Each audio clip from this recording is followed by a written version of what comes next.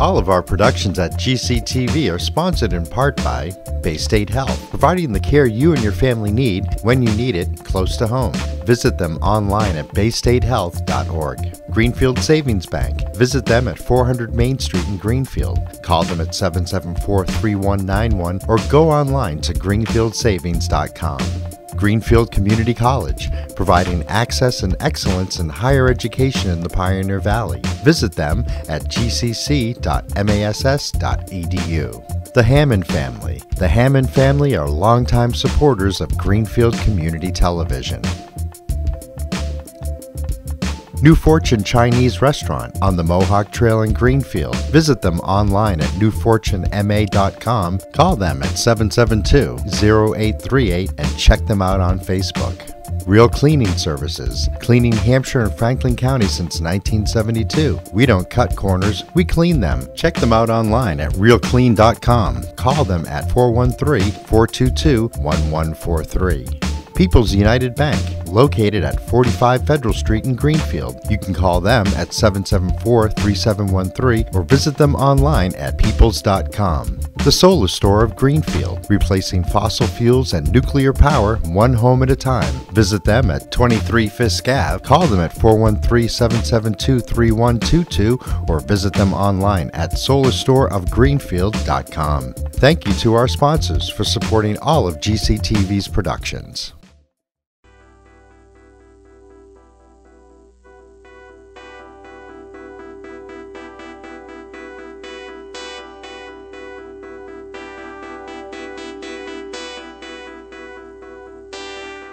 Hi everyone, welcome. This is a meeting of the Greenfield School Committee. We are here at the Greenfield High School at 21 Bar Avenue. It is Wednesday, May 9th at 5:30 p.m. And could we have a roll call, please? Committee Member Ekstrom. Here. Committee Member Hollins. Here. Committee Member Karen. Here. Committee Member Ward, I show is absent. Mayor Martin, I show is absent. I have myself and Committee Member Nunez. Here. Chairperson, we do have a quorum. Thank you, Secretary Alexander. So we do have some executive session business to attend to immediately. We will be in executive session for approximately 1 hour and then return to our regular meeting at that time. Can we have a motion to enter into executive session for reason number 2, to conduct strategy sessions in preparation for negotiations with non-union personnel? These are for multiple administrator contracts. Is there a second? Second from Member Ekstrom, moved by Member Hollins. Roll call, please. Committee Member Ekstrom. Here. Yeah. Yeah. Committee Member Hollins. Yes. Committee Member Karen. Yes. Committee Member Nunez. Yes. And I vote yes. We are in executive session at 5:33. Thank you. Thank you to everyone who has been waiting. I certainly did miscalculate how long our executive session would take. So thank you very much for your patience. The first item on our agenda is the approval of draft minutes from 4/11/18. There is one error in the minutes at the top with the date. I believe it's listed as May 11th. So we would like a correction there to reflect April 11th, 2018.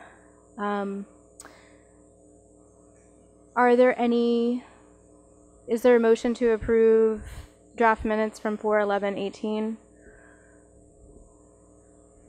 So moved. Is there a second? Okay, any further discussion beyond the correction of the date? Has everyone had a chance to review? Okay. Would you all like more time to review, or?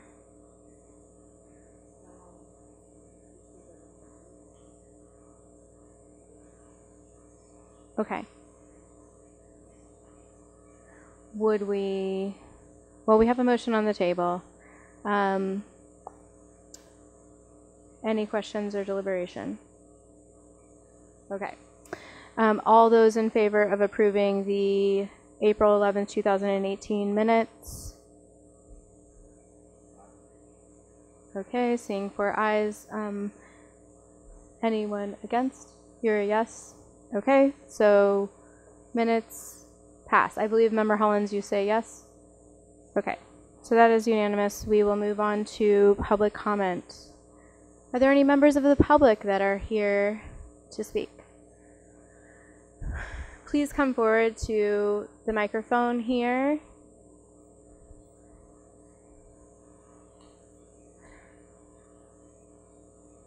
Hi, Doug. Welcome. Pardon?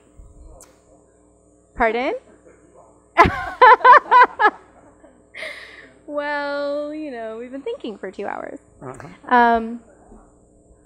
So, just as a reminder, public comment, you receive 3 minutes to speak. And for those who are not familiar, there is a little button that says push. When you come to the microphone, you're going to want to push that button. Please state your name and your address, please, for the record. Doug Selwyn, 38 Forest Avenue in Greenfield. Thank you. So I'm here to talk about the SRO, which I understand is on your agenda tonight.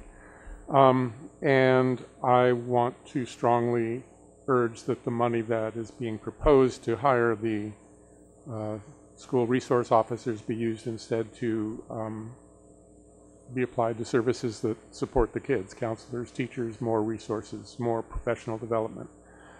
I'm advocating this for a number of reasons. We all want safe schools, but the research shows that having additional officers in schools don't make the schools safer. What does make the schools safer are a number of programs and personnel that go directly to supporting the kids. So I have some paper because I know you need more to read. This from the Centers for Disease Control and Prevention, talking about preventing school violence, and what they advocate is not more SROs, but more programs that strengthen young people's abilities to effectively solve difficulties that arise, pro-social activities, school-based programs in violence prevention, programs that help kids get together with teachers and families to figure out how to be with each other most usefully. There are community level strategies that involve more parent involvement, more community involvement, not through police, but through more social or pro-social activities. There's the Sentencing Project, Facts About Dangers of Added Police in Schools, talk about research that shows that actually having more police in schools makes the schools more dangerous, raises the level of violence. And I'll bring these up to you so you have them to take a look at. So it's counterproductive. It's a sort of a knee-jerk to there's some violence that happened, let's bring in more police. And overall, it doesn't show to be a valid thing to do. Well-intentioned perhaps, but not valid. The other thing I want to link to this is that there's quite a bit of research to show that public education is a worthy investment for state government, for local governments. It's good business to invest in the schools. People move to places because their schools are good. High school dropouts are more than twice as likely to be unemployed and 3 times more likely to receive welfare assistance. Decreasing the number of high school dropouts by half would nationally produce $45 billion a year in net economic benefit to society. There are more statistics I won't bore you with, but I'll give you the paper that suggests that investing in the schools makes sense. So for the 3rd year in a row, cutting the school budget makes no sense. What we're doing is putting the schools in a deeper hole. And so spending $200,000 on police officers where that money could be spent to support the schools in other ways makes good sense. The $100,000 that was misallocated, I guess, if that goes also into the schools, that would be $300,000 more to support the schools, and that makes good sense to me. Students were, You're at 3 minutes. Sorry, my timer is really low. but I had the But if you really want to good wrap stuff up real just quick. coming. Okay, thank you. Thank you so much.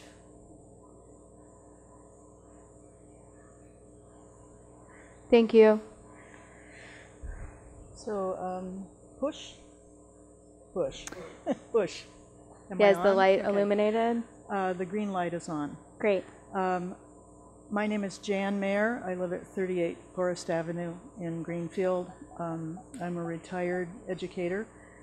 And I think what Doug was about to say is that the students who spoke at the city council meeting expressed strongly the feeling that they would not feel safer with more, that they did not feel physically unsafe right now, that they feel emotionally unsafe. And that speaks to all of the things that Doug just mentioned.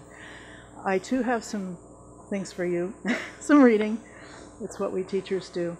But I want to just echo everything he said, but add to it something that I found really, I don't know, concerning about, as I did a little research in this.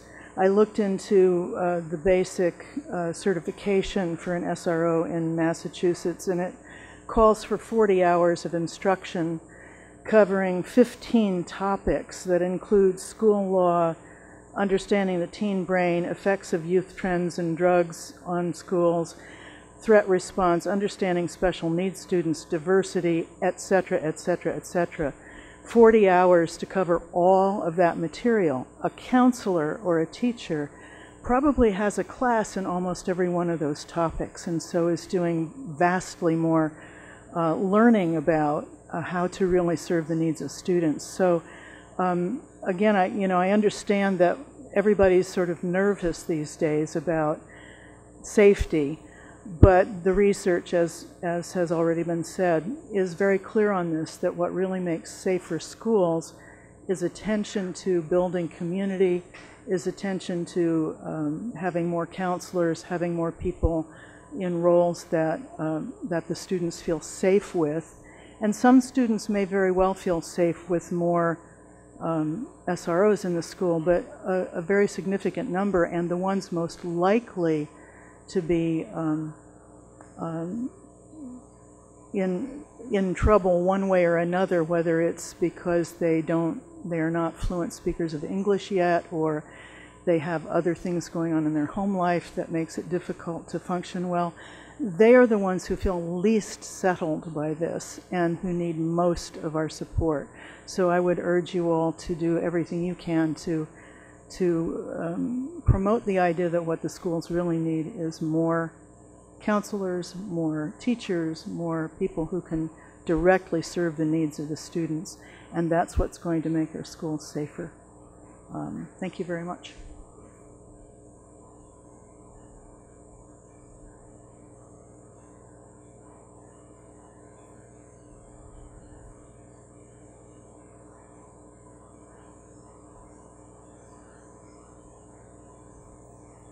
Hi.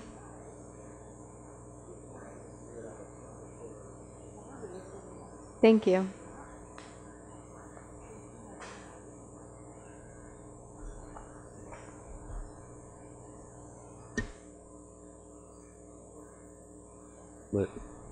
There we go. There you go. Hi, my name is Paul DeMarco. I work for the Massachusetts Teachers Association. I represent the Greenfield Education Association and teachers and staff in other districts in the area. And I've handed you out 2 pages from the budget book, which are collated. So if you just take one pointing one way and one pointing the other way, you'll get both pages. It's pages 25 and 44 from the budget book. And I'll wait till you have them.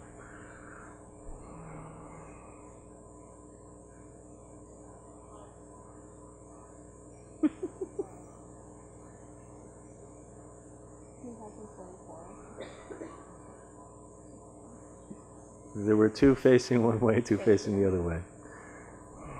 Great. Susan knows I have problems with handouts. There were actually 4 different angles, but it's all good. Okay. We now each have page 44 and 25, right? Do you have 44? Perfect. Great. So I presented this a little while ago to the Ways and Means Committee, and they were receptive, I think.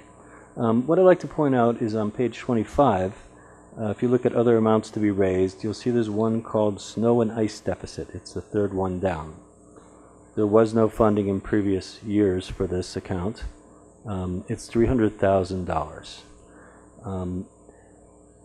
If the city were to create a rainy day or a snowy day fund, it already actually has. It's called the general fund, and that's what you use when you have more snow or ice to remove than you would think. But if you want to create a separate fund, the Department of Revenue recommends that generally reserve should be about 12% of the annual budget. So on page 44, if you look down, let's see which item it is. It's under Public Works, snow and ice removal. The total cost for snow and ice removal is $225,000 in next year's budget. So basically this line item, snow and ice deficit, is creating, I don't know, we're expecting the ice age or something. It's creating more than double the amount of funding that you would need in any given year to remove the snow and ice. So we think it's entirely unnecessary. This is a source of funding that could be used to fund the school's budget. I know there are a number of city councilors who would support this, but it'd be very helpful if the school committee would also be bringing this to the town council's attention, because they're not going to do anything if you don't support it. So I wanted to make sure that you were aware of this. Also, if you look at the police department budget or the public works budget, the mayor gave them both 10% increases to their budgets, but that was more than they asked for themselves, whereas the schools, the mayor cut your budget by 4.5% or approximately. You have increasing enrollment for the past 2 years, and the city's per capita pupil spending has gone down almost by $1,000 over the past 2 years. So you're really abandoning your kids, and it's a shame, and I think your kids deserve better than that. I'd also like to endorse the comments by Doug and Jan about this SRO. You could put that money back into the budget as well, $114,000. It won't get you to your total budget or the cuts that the mayor's been doing, but it's a good start. Thank you for your time. Thank you.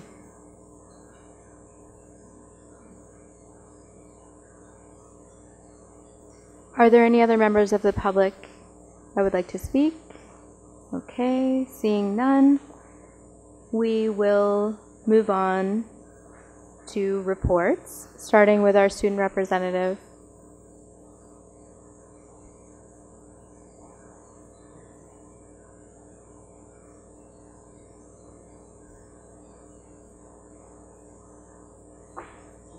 Thanks for waiting it out for us. We appreciate you. I brought homework just in case. I've been out there eating Skittles and doing homework, so it's okay. So it's the first full week of May, which at GHS we know it as AP testing, so kids have been dreading or looking forward to this week. It's shifted the tone at GHS to a lot more academics and rigorous studying, last minute procrastination, the usual high school tendencies. And then the week after is, not next week, the week after that is MCAS testing, where the freshmen and sophomores will be taking their MCAS. I believe this one's math, and then after that the sophomores will never have to take MCAS again, given that they pass.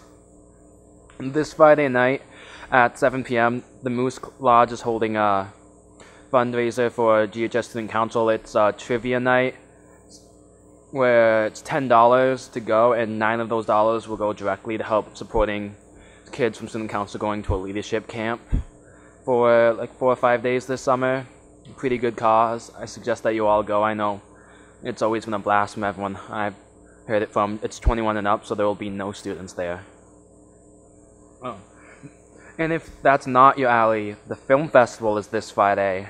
Doors open at 5:15. It starts at 6. It's a great way to see what the youth of the community have been working on in terms of films. I know it goes from elementary to high school, so you see a wide variety of different viewpoints, like satire, comedy, tragedies, love stories, even the occasional music video. It all just kind of mixes in. And coming up next month is the Relay for Life, which from GHS we have the National Honor Society representing, and the cross-country team will always have at least 2 people running around the track for the entire duration of the event to show that it's a enduring and long struggle, but we're willing to show our support for the entirety of the event. And an exciting thing for seniors is prom is May 19th. That is next Saturday. It's at the log cabin. A lot of people have been going to get their suits and dresses and hems and just finally finishing things up for the cream of their senior year, just the moment they've all been waiting for, just that last hurrah before they finally graduate on June 1st. On Friday, May 25th, we'll be doing our 2 hours of community service where we go and help the community in a plethora of ways, except this time instead of going by team or advisory, students will be able to choose which one they want to go to, which will have higher quality participation, and also what's better than helping your community while also hanging out with your friends at the same time.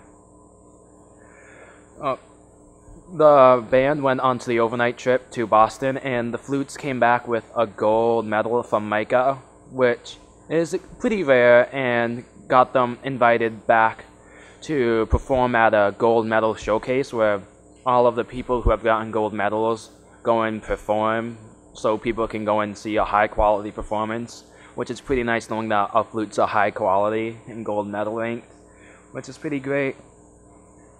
And now to talk about myself, because I love to. I had the international moose competition, as you heard, and I ranked 5th in the nation, winning a $2,000 scholarship during that, which was, I'd bow, but I'm sitting, so. So it was a really amazing time. I've made friends that I still keep in contact with. The group chats still keep me up at night when I should be studying. It's pretty amazing. And then I may not have won, but since I didn't come top 3, I can return next year to try and win the grand prize. But I will say I won the Halloween costume contest. That was after the voting as Taylor Swift, and did a performance to Look What You Made Me Do that Miss Patno gave 2 big thumbs up to. That has been your monthly report. Thank you very much. Any questions for our student representative?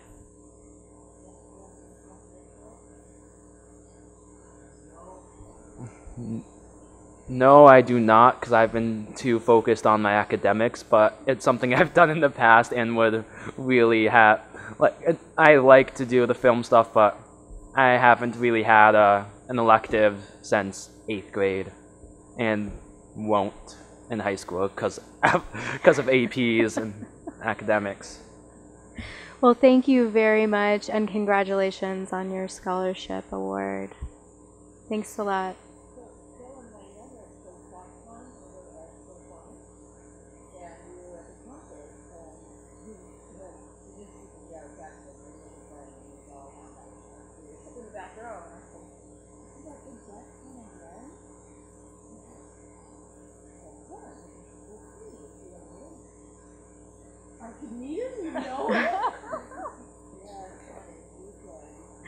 Oh, Mom, that'd be great.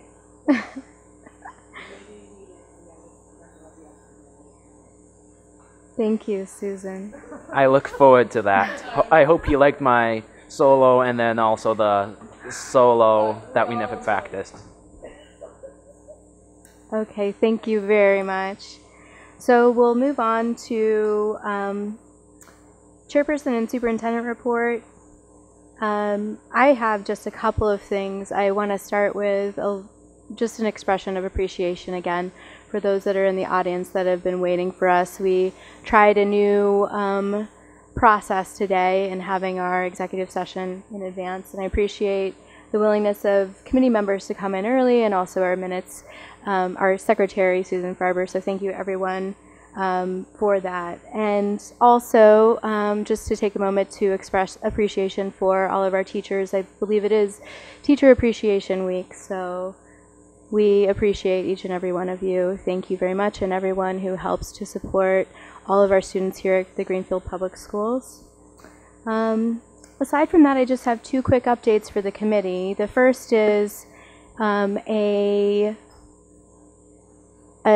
suggestion to change the charter of the City of Greenfield from Councilor Vern's son. This was forwarded to me, and I believe that it's of interest to school committee members. This isn't an official item as an agenda item. We don't necessarily have to take a stance on it, but I wanted everyone to know that this is something that's in deliberation right now, and it is regarding modifying term limits placed on counselors, the mayor, as well as school committee members. So that's in your packet.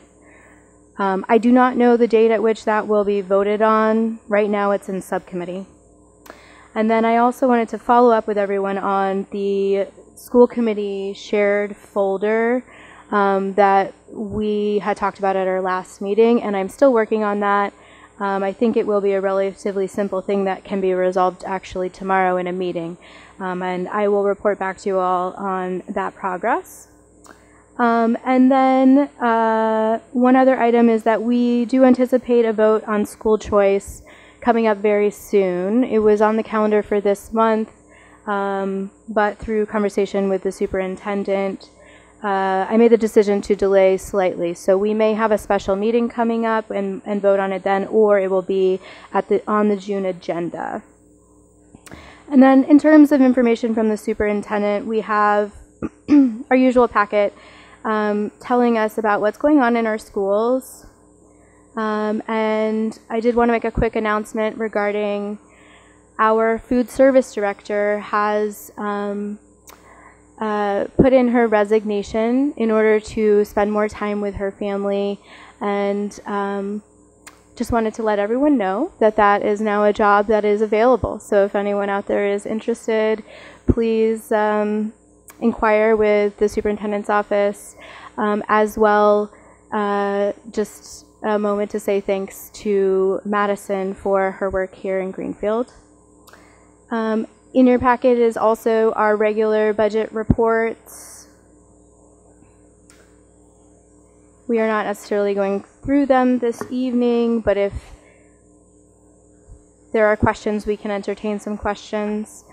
As well, there is announcement of the graduation ceremony and class night that is upcoming. I do encourage committee members to attend. It's really great to go and see, just bear witness to our graduates. It's wonderful.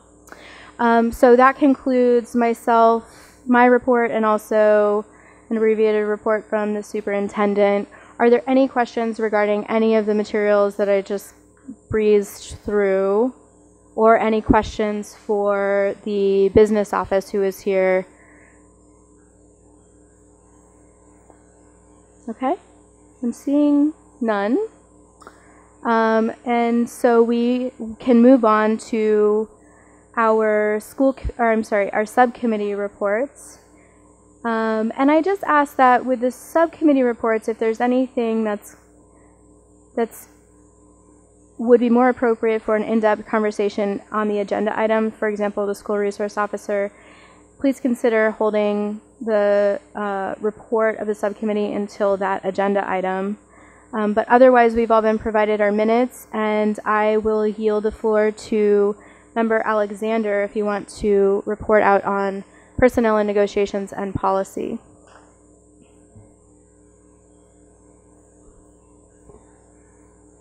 Thank you. The Personnel and Negotiations Subcommittee met on the 17th of April 2018. Our discussion topics were continuing discussion on the Human Resources Memorandum of Instruction, which has been in quite lengthy discussion for several months now. And we also began discussions about our legal representation, in which we're coming up later this summer in the month of June to renew our contracts.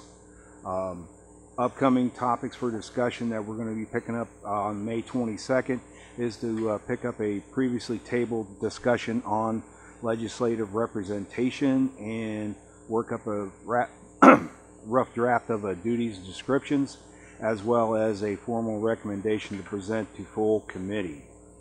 I was also asked as a reminder to remind us here on the committee that superintendent with her annual evaluation is coming up next month. She will be having her self-assessment and supporting documentations available on the 18th of May. From the roughly that date all the way through the 3rd of June, each committee member will have that packet and they'll be able to make their own individual assessment comments. And then on the 4th of June, committee member Ekstrom will be collecting all of the individual comments and collating it into one formal evaluation to be presented to the superintendent. And one thing I would like to also remind us is during that time period while committee member Ekstrom is doing the collating, just kind of keep your eye on the email or your phone because she may need you to clarify something, okay? We really want this process to go through smoothly and with minimal bumps in the road so we can do a really good job. And then of course right now we are tentatively scheduled for the 18th of June, a special meeting to conduct the evaluation of the superintendent. The only recommendation that we're presenting from the Personnel Subcommittee is in reference to the Human Resources Memorandum of Instruction. I'll just read it verbatim here. Personnel Subcommittee recommends the Town of Greenfield consider and evaluate cost-saving options for human resources services, including an online program to provide employees a self-service option for benefits administration for future possible expansion to school district employees. So basically what we're asking for the city to create, if they don't have it already or put it together, is some kind of an online or self-service option so that school district employees can better monitor and track their benefits. And so we submit that as a recommendation for possibility to be forwarded to the mayor. And that is all I have for this. For both policy and personnel negotiations, or just personnel? You may go on to policy? Sure, yeah, go on into policy. Alrighty, so segueing right on into the policy subcommittee. Policy subcommittee, we met on the 24th of April where we continued discussions that we've had over the past couple of months on the Policy 21 initiative, and later on tonight I will be able to present you a recommendation because it is on the agenda. This past meeting we also, as a subcommittee, took a critical look at policies BG, BGB, BGC. All of these policies are relating to policy adoption and review.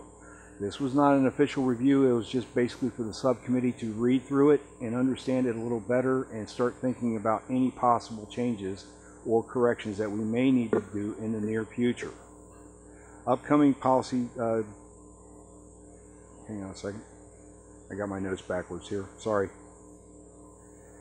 Also during this meeting we also had a discussion, and it's not an official policy right now, but we are working on language on students being returned to school after school hours. This has been referred to us from the Health and Safety Subcommittee, and right now it's being more information is being gathered by the superintendent so that we can finish creating this policy. And upcoming policy events that we have coming up, we'll be looking at policy BDE. That is the subcommittees of the school committee, and that is coming up on May 29th. And again, I'll have my recommendation for when we get to it during the agenda. Thank you, Member Alexander. Are there any questions for Member Alexander? Okay, seeing none, we'll move on to the next report. Member Hollins? Thank you. Member Hollins is going to report out on the budget subcommittee because Member Ward and Mayor Martin are not here.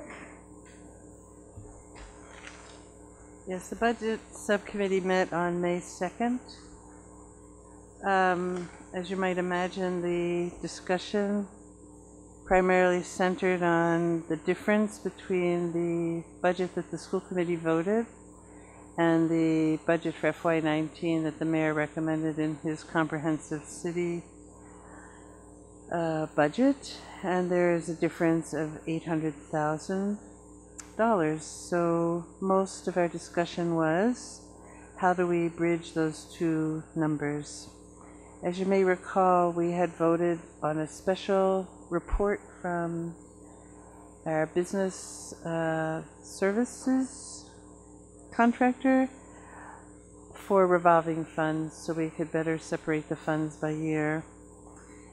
And we talked about that. We had a discussion on the mayor recommending that $150,000 be placed in a city stabilization fund for special education. He said there's already $100,000 in the city's special ed stabilization account, and with the passage of this budget, another $150,000 will go in, giving the city a $250,000 stabilization account. We went through all of our revolving funds against what we voted as a safe amount to carry forward for stabilization purposes. If you remember, we spent a long time discussing that policy. And after going through all of these, we actually took a vote, just so it would be clear what we were thinking. And the motion was, and it was based on a report from the superintendent, to accept the superintendent's recommendation for reserve fund for use in the FY19 budget as in the April 24, 2018 report, for a total of $426,069.04. And the discussion about this vote, the mayor made the motion, I seconded it, there's only 3 of us, Cam is the third as chair. The discussion that the mayor made was that the vote, bringing to you that we use $426,000, supports the presentation we had at our meeting. It's compatible with our new revolving funds policy. It cleans up 2 old pothole accounts, and it will greatly help with the difference in the FY19 budget. We did note that we still have encumbered bills to pay, and the exact balances of these accounts may be different than in the report, because so we noted that those numbers may change a little bit. And we also took another vote to ask the superintendent to come back with some more information on a couple of funds, particularly special ed tuition accounts. And so at our next meeting, we'll have some more information. It was a long meeting, but I think anyone who attended the meeting understands our policy on revolving funds, all the different revolving funds we have. And that was useful. The second thing we talked about at the end of the meeting was really enrollment. If you'll recall, the superintendent, in presenting a budget recommendation, anticipated 100 new students. So we talked about that, because that estimate was made in January and our meeting was in May. So even though it's still an estimate until you open your doors, we had a little bit better information, and that estimate is now changed to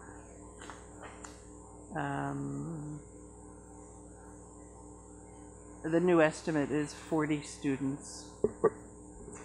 And that led to a discussion of the middle school. If you'll recall, or you may not recall, one of our budget meetings when we were talking about new positions needed or requested, there's a request for a 5th grade position in the middle school, and the reason for that, I don't remember exactly, but something like we have 9 4th grades going to grade 5, and we only have 8 grade 5 teachers.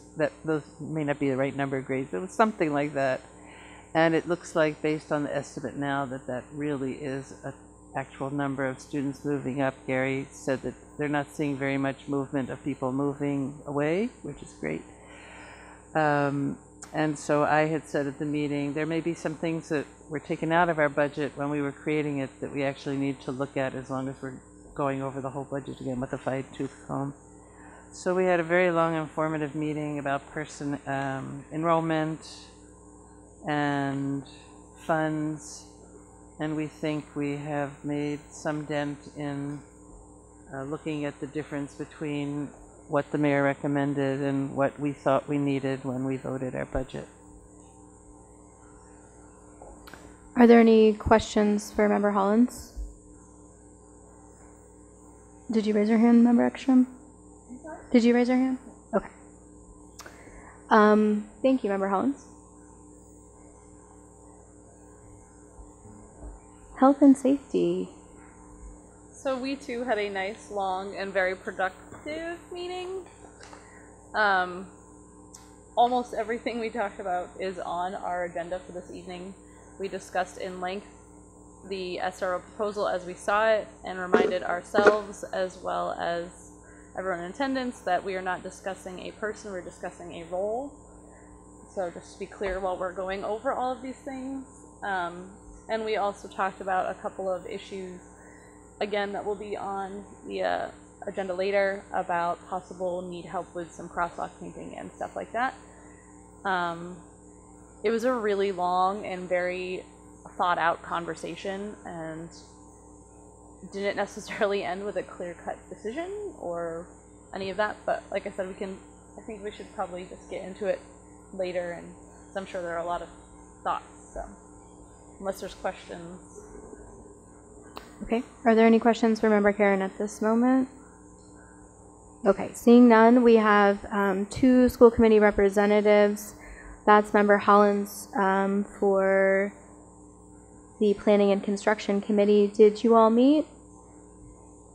Isn't that what it's called? Okay, great.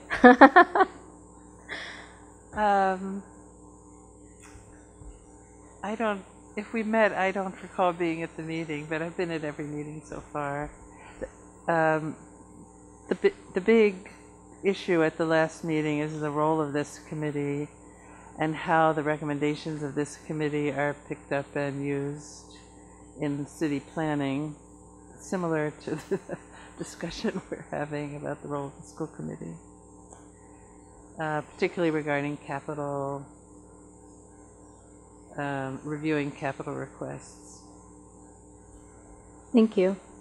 And Member Ekstrom, our representative from the Collaborative of Educational Services, did you all meet prior to our last meeting? Okay, thank you. So I think that closes out all of our reports. And we will jump right into our first business item, which is the School Resource Officer proposal. Hi. I did send an invitation to Chief Haig to attend the meeting, and he unfortunately had a prior commitment, so he has sent a statement with Deputy Chief Williams. Is that correct? Thank you very much for your patience, and thanks for coming. I think that the easiest thing to do is to start with hearing your statement, and then we can follow up with any questions and our deliberation. And I just want to start with reminding the committee that there is not necessarily a need to make a decision this evening on anything. The other thing, yes, so I just want everyone to know that in advance before we begin. So please jump right in. Right. Good evening, everybody. Chief Haig regrets that he can't be here, but he did prepare a statement and asked that I present it to the committee. I was instructed not to get too deep into questions, as I'm hesitant to speak too much on his behalf because he's been much more involved in this discussion with you than I have. So, but I will do my best if there's anything I feel like I can safely answer. But just I'm not trying to intentionally be evasive on anything, just following orders. So Chief Hague did prepare this statement, though. He said, "Dear Committee, on February 26th, I took part in a conversation in the Superintendent's office with several administrative staff, including the current school resource officer. During that meeting, I felt I heard a concern that other than at the high school, there was a lack of presence of the school resource officer and that the schools in the elementary levels would appreciate a more visible presence. Prior to this meeting, I had already been speaking with the mayor about a thought of improving school officer presence by adding school resource officers to the school district. With so many schools within the Greenfield district and being spread out across town, one officer is simply not enough. An additional concern was guaranteed coverage on a daily basis, which with one school resource officer, it cannot be accomplished. To solve these concerns, I believe 3 school resource officers is the best solution. 3 officers will allow for at least 2 school resource officers to be on duty on any given day. Additionally, this will allow for more flexible schedules, especially when all 3 are on, for activities that are outside of a normal school day schedule. I do not believe anyone realizes the impact an officer-student relationship can have in a positive manner, as I feel the police are being portrayed in a negative light simply because of money. At the time of the meeting on February 26th, the budget was not configured or settled, and I felt my proposal was a welcome plan for safety, visibility, and community relations. Now that the budget numbers have been presented, I feel these 2 additional positions are about dollars and cents, not what is best for the City of Greenfield school system. I am not willing to change my proposal, as I feel I am recommending something that will benefit more than just protection for students, but will support staff and administration as well. I will not state that my desire for more school resource officers is any more or less important than any staffing or other need the school department feels they may need, as I am not a professional educator. However, I believe this is the best option for our school district to create a safer environment for staff and students, while also creating better relationships between the youth of our city and its police officers, which in fact has proven to be a benefit to general community relations, partnerships, and information sharing through trust and bonds. I apologize for not being present tonight, but do feel I have presented the best case possible to improve on the city's safety and school relationships as a whole. Sincerely, Chief Robert Hague. Thank you, Deputy Chief Williams. Are there any questions from school committee members immediately? Yes, Member Alexander?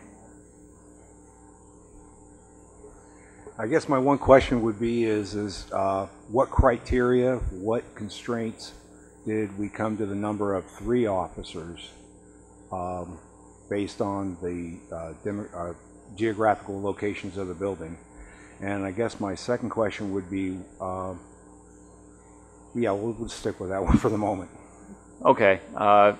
Again, not speaking for Chief Hague, but giving my own perspective on this. I wasn't part of those initial discussions when this was developed. But we have operationally, of course, discussed if this happens, how are we going to implement this, what kind of expectations will we have? And that was one of the things we talked about. Okay, what if we have 3, how do we deploy them? Our immediate thought, of course, this would obviously be in consultation with school leadership and the school committee, obviously, to help determine these things. But we figured 3 would allow for a more consistent presence, if not an everyday presence at the middle school, which we feel has a need and doesn't get all the attention that it can get just because of having only 1 officer now. And then having the 3rd officer available to visit elementary schools, private schools as they wish in the district, and also, you know, potentially have kind of a fill-in system where if 1 officer is out, vacation, training, sick, whatever reason, you know, we can fill the gap with that 3rd person. So that's I believe, from my perspective, how the number 3 felt like it would be a good operational number for us. Thank you. Did you have a follow-up question? I just want to clarify and make sure I'm understanding. So basically, 3 officers, will you have any officer like permanently based in one location and the other 2 are floating to different schools each day? Or is this a patrol like X hours in one school, then they move on to the next school? Is it, you know, what's the patrol look like? I think that would all need to be determined. I just know that when we were discussing, you know, potentially some areas where we could add a school resource officer presence, our immediate thought was, well, the middle school is kind of the next logical place to put somebody more consistently. Now, whether it was every hour of every day, that would remain to be seen. And then, you know, there's still a number of schools beyond the middle school in the district, so we thought if the third person was working, other schools could be visited that don't get, you know, nearly enough attention right now just because they can't. Anybody else? Member Hollins. Yes, thank you for coming to represent the chief. I had 3 things that go through my mind, and as Member Karen said, we had a long meeting, discussion, very long meeting, long discussion. But the 3 things that go through my mind are, first, I really respect Chief Haig for doing what he thinks is right from his position.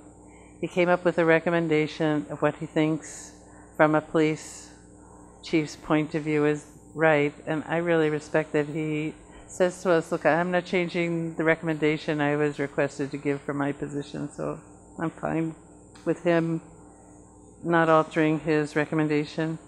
The second thing that goes through my mind are just questions about money, but not so much where it is in the budget, but more what the school district pays. You know, how many, like you mentioned, people go on leave, they have vacation, they get sick. You know, in our arrangement, we're paying, as I understand, for a certain number of days. So I wonder about that. And the third is a reservation I have that I'm not sure anyone else has is new expectations we developed. My understanding is that we have a very close relationship with the police department, and anytime anything happens in a school, we pick up the phone, we call the police, and they're there really quickly. That's my experience.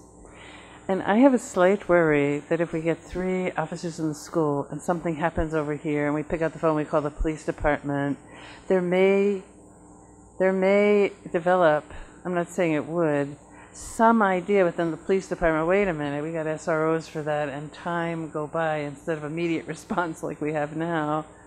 And because we get that a little bit over the years, maybe this isn't a good example, in special education, where we have some people hired to work with special children with special needs, and some people that are hired to work with everybody, and then you get sometimes, you know, well, wait a minute, someone else is hired to do that. And I would never want anything, including, I would never want an unintended consequence of having 3 officers assigned to the schools that we call, and we have a need where someone might have zipped over where people start hunting for a school resource office. That's something that goes through my mind if we get too dependent on school resource officers as opposed to just officers. That's all. Thank you for being here. You're welcome. Member Karen, did you want to expand a little bit on the conversation that was had at the health and safety meeting? Absolutely. Susan brought up one of our many concerns, that could become a problem. Not on purpose, it sort of just happens. So we're referring you to this person instead.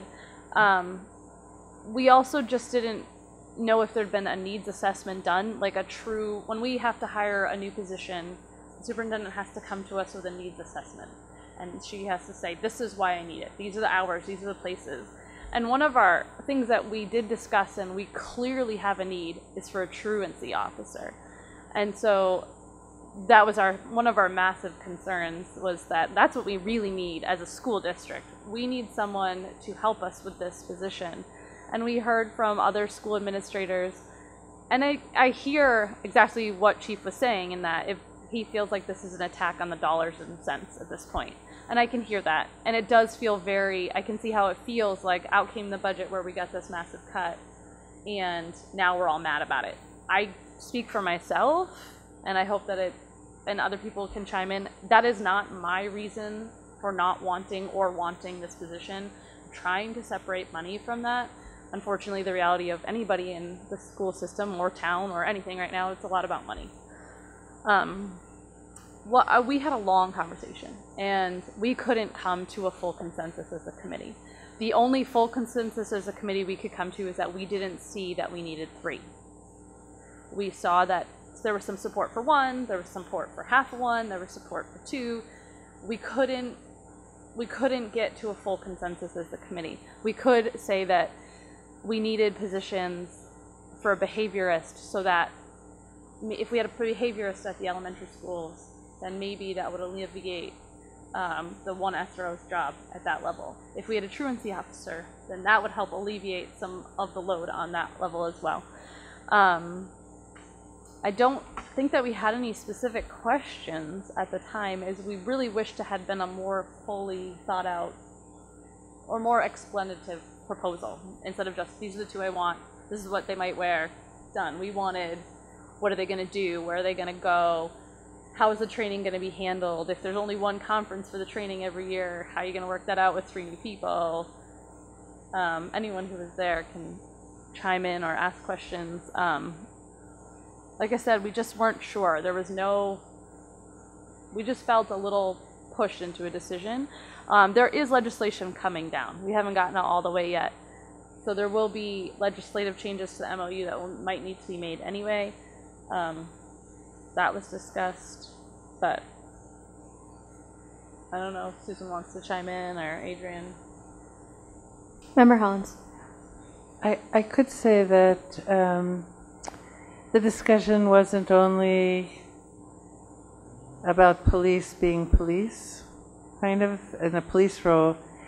We also, in the discussion, was the need for someone who would feel safe going to the home of a family or going up to a teenager about being in school, and that if and when we had additional support, an unmet need in the district is someone who can assist the schools with attendance issues, because not many people in the school district feel comfortable these days going to a home or stopping a teenager on the street saying, you know, why aren't you in school?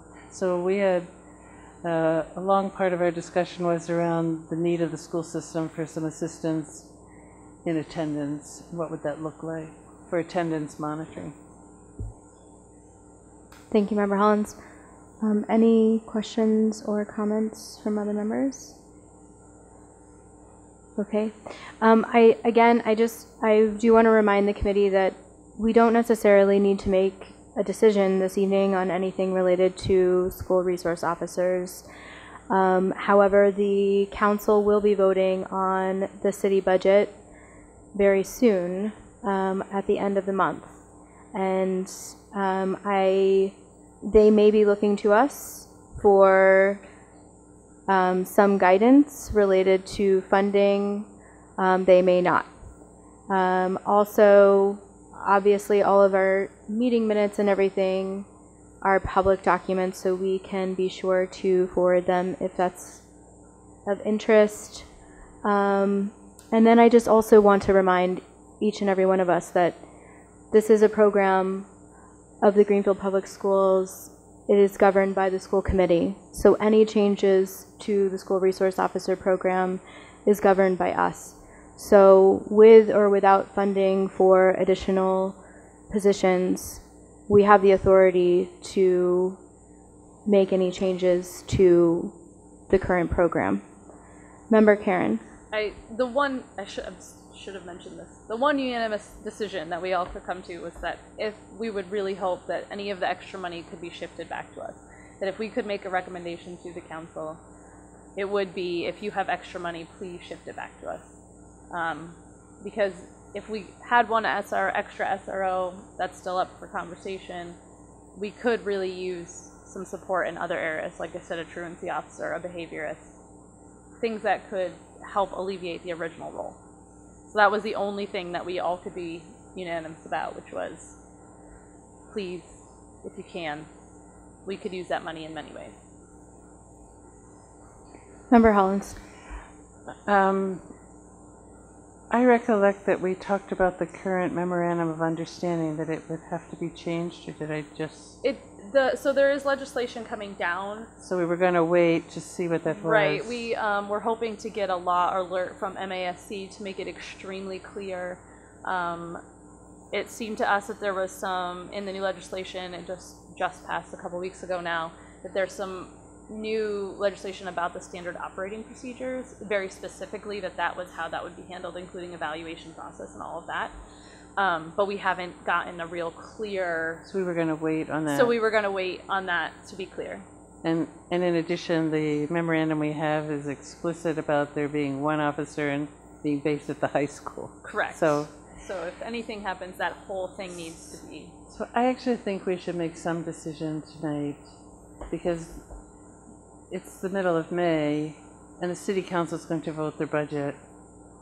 And we would have, it seems to me, we would need to endorse 2 more officers, 1 more officer, no more officer, but we should do something so the city council knows what we want. Or do you want to wait till the end of the meeting in case there's some other discussion of budget? I'm seeing that Member Alexander had his hand up, and also Member Ekstrom, so let's pause that thought and hear from Member Alexander first, if you don't mind, or unless you want to yield. Sure, Member Ekstrom. I think us trying to make a decision without a needs assessment, formal needs assessment, much like the superintendent brings to us about staffing and teaching teachers numbers through the school system, would be ill-advised at the very least. I mean, you know, I could say, hey, I think we need 4, and okay, awesome. But I don't have any hard evidence to back up why we would need 4 or why we would need 1. So I think we would be ill-informed and ill-advised to do anything without more information about actual needs assessment. I mean, we know what we need, and the chief is telling us what he believes would be appropriate. What is his assessment based on? Thank you, Member Ekstrom. Member Alexander, did you have a comment? Chair, if this is okay if I ask Deputy Chief Williams one more quick question. When we're talking about plussing up the officers and the strength of who's on duty and stuff like that, what is the I'm trying not to use Army lingo, but what is the overall mission that the chief is aiming for? Is he aiming for a high level of violence, or is he aiming for a high visible presence to dispel violence?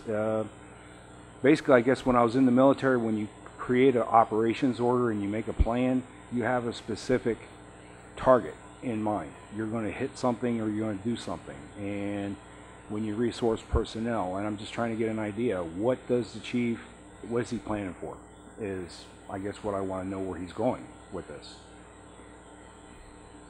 Well, I believe in his statement he referenced, you know, the benefits he sees in the program and building relationships between us and the youth and the schools. So certainly I believe that his vision is that we can increase those partnerships, increase those bonds. I think there's a belief on our part, if we can reach youth earlier, you know, maybe get some intervention in troubled families and troubled situations earlier by getting to know these kids younger before they're in high school, that can have an untold effect on prevention of future problems.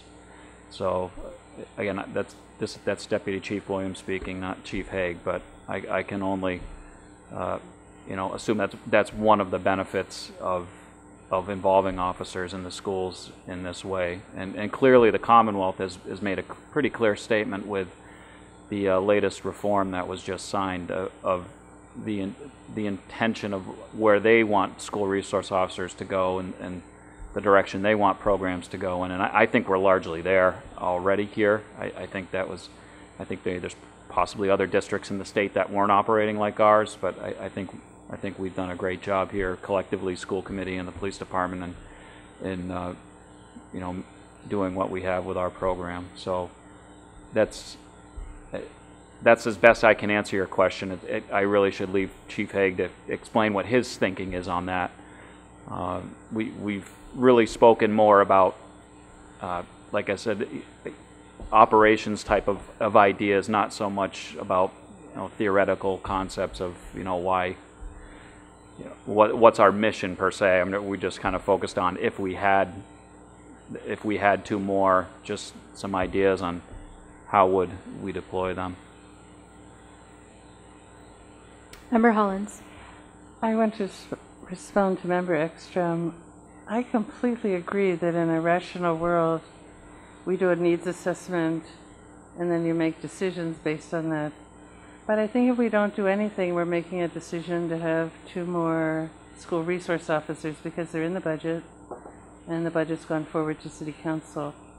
So we're a little bit in an awkward position, but I still think we need to do something. And it just occurred to me listening to our speaker that we see the children and the needs when they're in school, from when they come in the morning. I was talking to a principal today when I was picking up some flowers about children that have trauma, this, that, and I realized listening to you that the police know all of our families, really.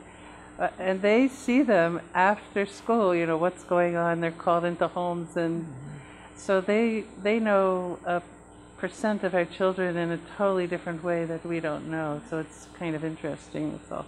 But I think if we don't do something, we're doing something. Member Karen. The mayor can have a line item and they can say yes to it, but we still can say no. They can have the money sitting there and we can still say no, you cannot come in. Am I understanding that correctly? Yes. Also, we discussed this at the meeting that we can make a recommendation to the town council that says, we don't know.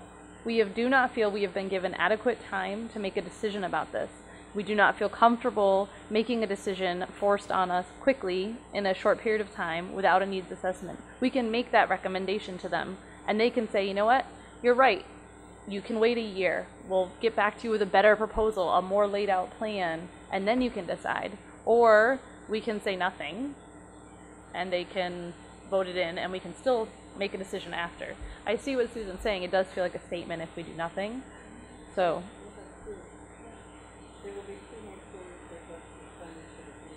And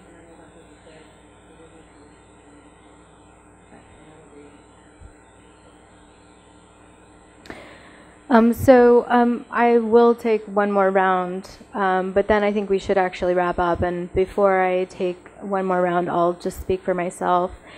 You all have heard my opinion, but I'll just quickly reiterate that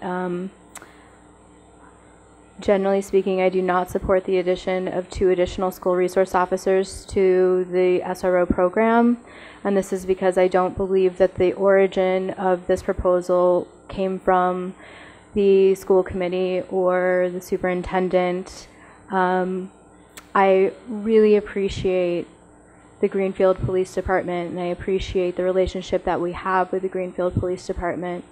And I actually think that the school resource officer memorandum of understanding that we currently have is a really good reflection of the priorities of not only the school committee but also our community as a whole.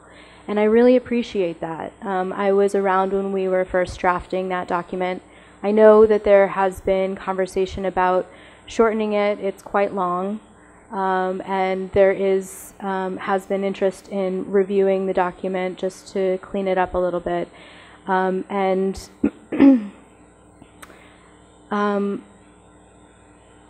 I think that we need to remember some of the voices that we've heard recently about our students and their feelings of safety, and that we should be using our city resources to be supporting our schools and supporting our school budget. Now, with that being said, that doesn't mean that I don't support the police department budget being increased. I want to say that pretty clearly. If the school, or if the police department believes they need 2 additional officers of some kind, then I would say that, you know, I'm not the person to, you know, pass. I would trust that opinion. Now, again, just returning back to the fact that it's school resource officers that are getting proposed, I do have a say in that. We have a say in that. And at this time, I do not support adding 2 additional school resource officers. And then just quickly, I disagree partially with Member Holland's interpretation that if we do nothing this evening, we are essentially, I don't believe that we're waiving our authority in any way. It is true that we could end up with the police department having an additional, I believe it's $114,000 in their budget. But again, we have the authority over this program, and so if that is the case, we would end up with a need to review, really thoroughly look at a needs assessment, and then you know, make any decisions at that point. I do not believe that my opinion would change at that point. I think there are many different models for bridging gaps between police departments and community members. And I am very interested and kind of keyed into what we've been hearing related to truancy support. So that's something that I believe to be very different than a school resource officer, although it is included in the MOU that we have now that the school resource officer can support truancy related efforts.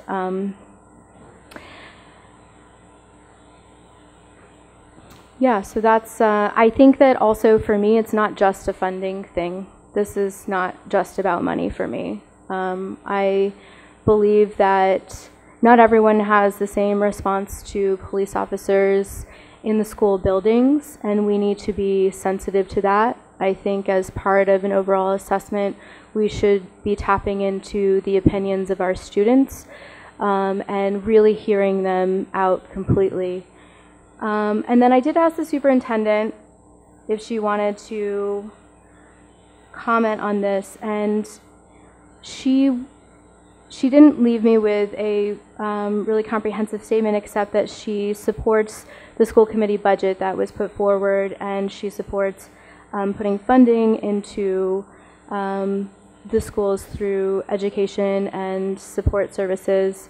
And then also she wanted to let everyone know that she will be meeting with some students to get some input, and she has already had solicited some kind of informal input from students, and that she takes this seriously and is looking for more information. I hope that that is an accurate representation of what she said to me today. Member Ekstrom, did you have your hand up? Okay. Member Alexander, did you? Thank you. I was at that subcommittee meeting where we had this long discussion on the school resource officer, and I'm kind of caught between 2 things right now in the back, you know, going through my mind, is that if it's the intention to raise visibility and create goodwill with the community, I can't see 3 officers doing that. I can see a police officer as he's driving around on town saying hi to kids and making friends that way as well. I can see many other ways to enhance police presence or make promote goodwill. Okay, I can see having 3 officers as you're ratcheting up for a gunfight, and that's the only way I can physically see it. But sitting through this meeting to make an absolute determination to support anything, I just went through the minutes one more time, and I stopped counting after 7 questions that really need to be addressed that were brought up during that meeting before we actually make a decision employing 3 full-time officers in the building. So I'm still having a lot of questions on, do we have enough work for 3 guys to do? And finally, I guess the main part of it is by looking at the responsibilities of the school resource officer. Someone recently just mentioned a couple of weeks ago that the school resource officer, he has to respond to a young student in the elementary school if he's throwing chairs or he's having a moment where he's out of control. Instead of having the resource officer handling that deal, a behaviorist is much more qualified and more educated to handle that behavior problem, thus lessening the current role of what we require a school resource officer doing. So I think a thorough look at the MOU and getting the rest of these questions answered, that's when I think that we'll definitely know exactly what we're going to need to have. And that's where I'm sitting at right now with it. Any further comments, questions? Member Hollins. Last comment. I feel really awkward with the discussion.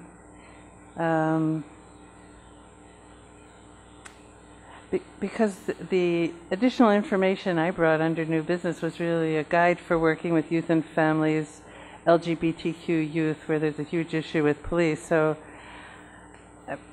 you know, I want to say something positive about the proposal, but it's not because I'm an advocate for police in the schools. So it's awkward to talk about. But I could vote. The money is currently in the police department budget for next year. I think from the discussions we've had about the police in the schools, we have enough issues about how to be sensitive, you know, what people should wear. In the elementary school, we want all the children to go visit the fire station, the police station. I mean, we're not adverse to children having some interaction with the police person. We have a role in whether the person is a male, a white male, a woman, a person of color, someone who's bilingual to help us with Spanish families or something. I mean, we still have a lot of control. So I see this as unfortunate in a way how it came about, but it isn't, to me, so terribly different than learning today that there's a grant that just came around. You've got 2 weeks to figure out if you're going to apply for it or not. It feels a little bit like that. So I could vote for one additional officer, not two, and that we work to figure out how we might use the services in some mutually beneficial way that includes some of our needs, like chronic attendance issues, or I mean, I have had the situation of parents coming into a school with a knife or a gun or something. I don't know. I think we could figure out how to do something that's sensitive and useful to both the police and the schools. For one additional person, it may not even mean they're in the school, but addressing some needs of the schools. So I'm not here as a zealot for police in the schools, but I think we do have needs. And that accepting one officer and figuring out a new guideline how to use the person in a way that works for all of us is possible. That's all. If we don't do something, then I think that I don't know how that works out next year.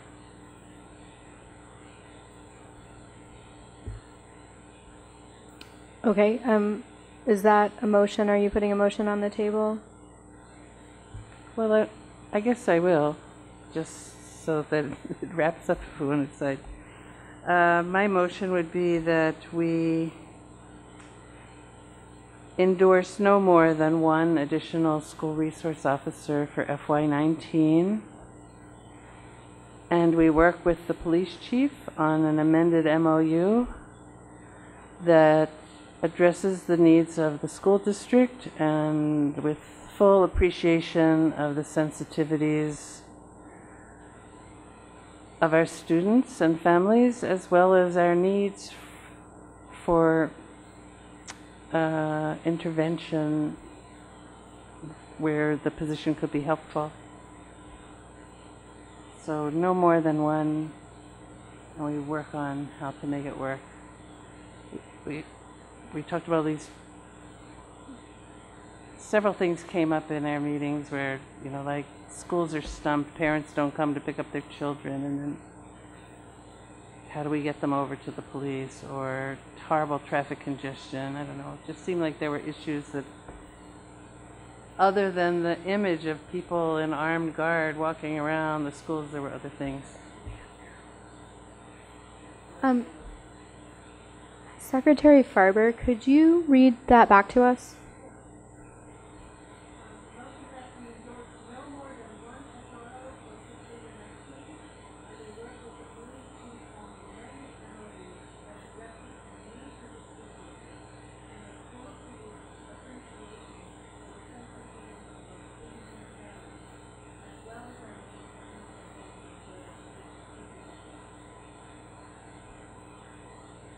Thank you.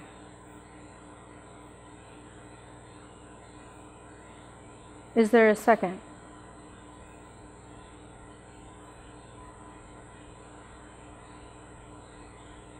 Okay, I'm seeing no second, so motion fails. Is there any further comment?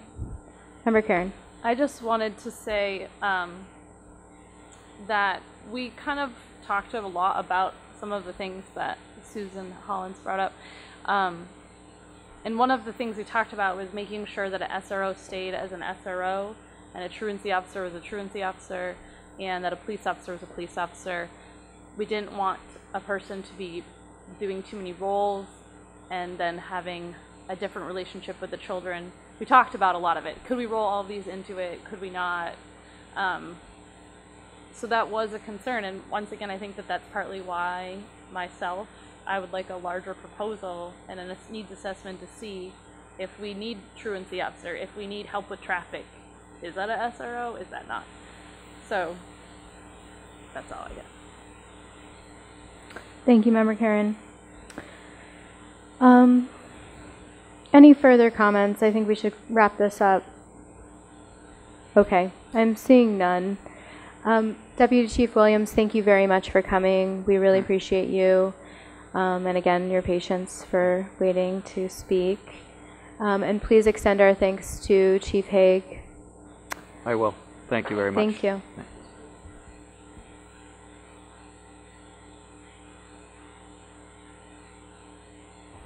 So we will move on to the Foundation Budget Review Commission recommendation. This was tabled from our last meeting, and there should be a single page in your packet. Well, I don't see it here, though. Well, that's a little bit of a bummer. It was a summary.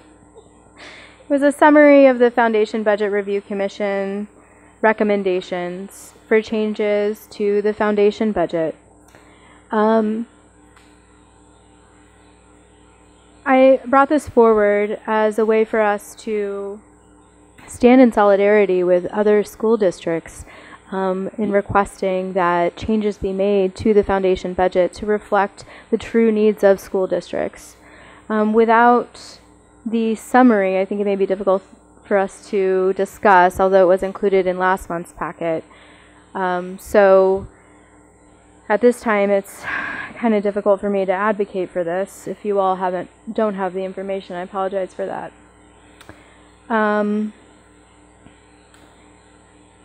We tabled this at our last meeting mainly because of time, but I think that it's really important for us to revisit this and perhaps move to table until next month.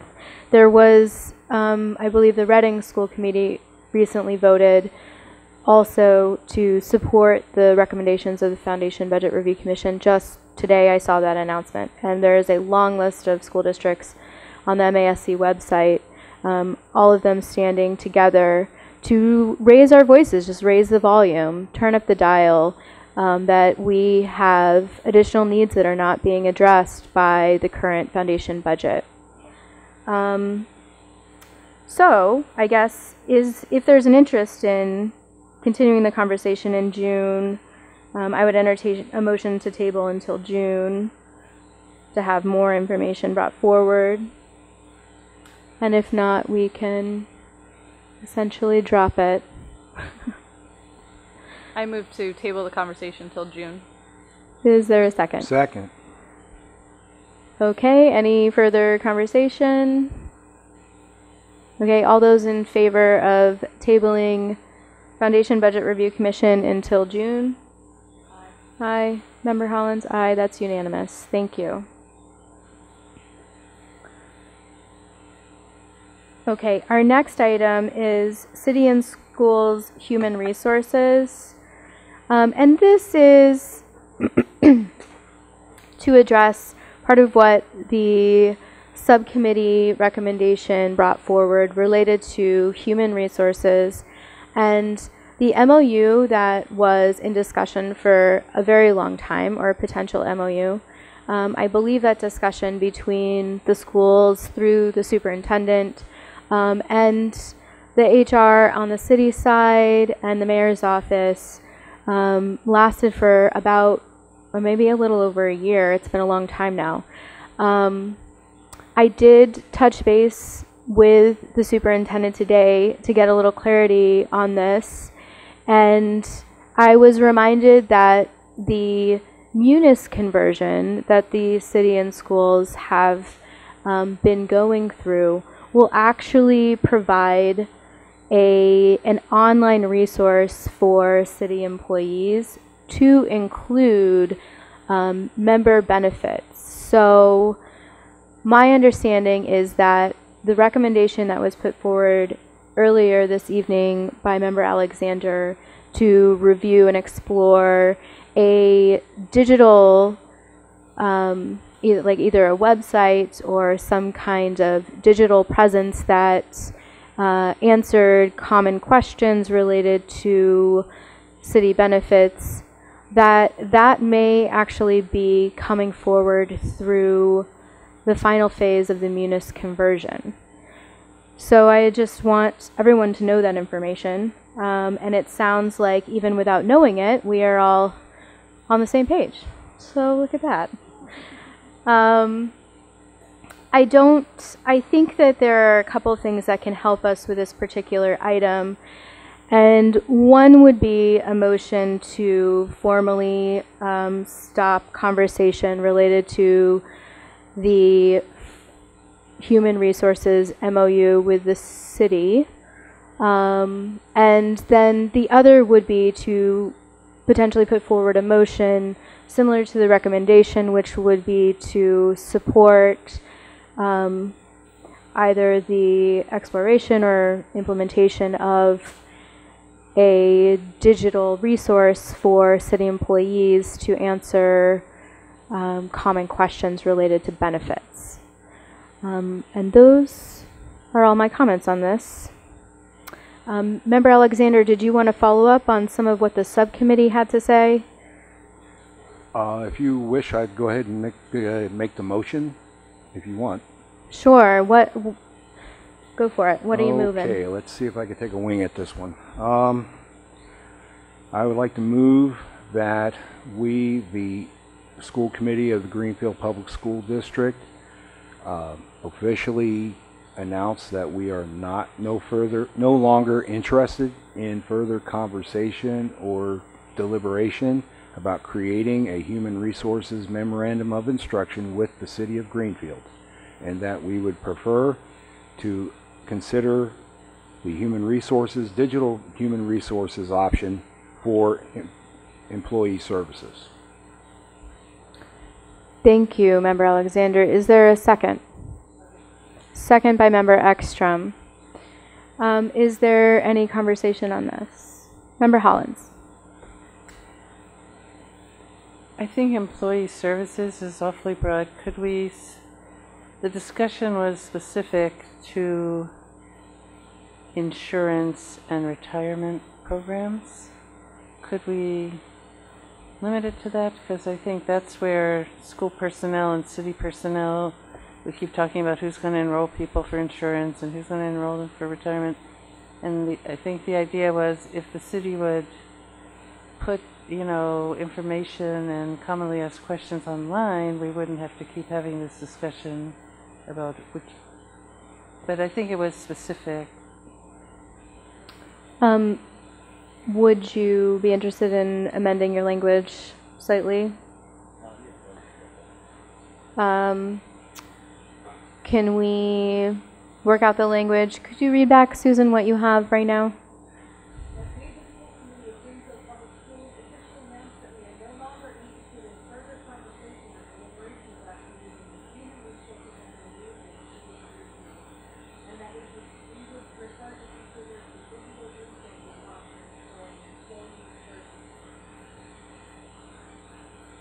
And the suggestion is to change employee services to address inquiries related to member benefits? Or related employee to benefits? Employee retirement and insurance benefits. Do you think the beginning of the motion's a little strident? I think we could refine it. It probably reflects everyone's feeling, but it might be a bit strident. Do you have a suggestion? There was just a little phrase in there, we're no longer interested. Maybe we could say, at this time, well, it's not in our interest to pursue. I'm not sure I have the right wording. It's a very long motion, but. Okay, perhaps something like. I can't remember the whole motion. Currently, the members of the school committee that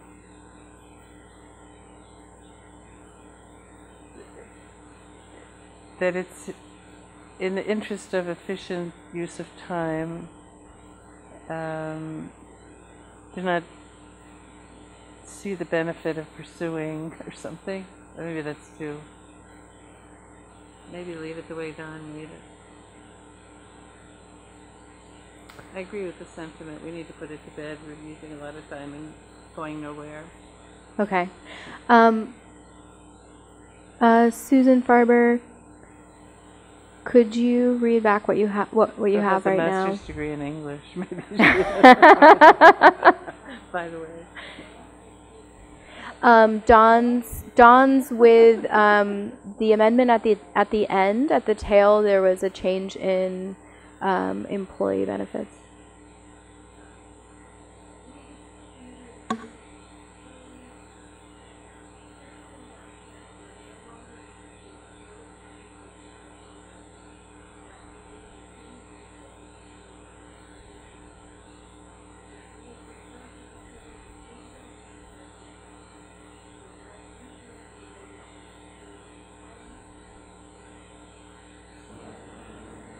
Okay.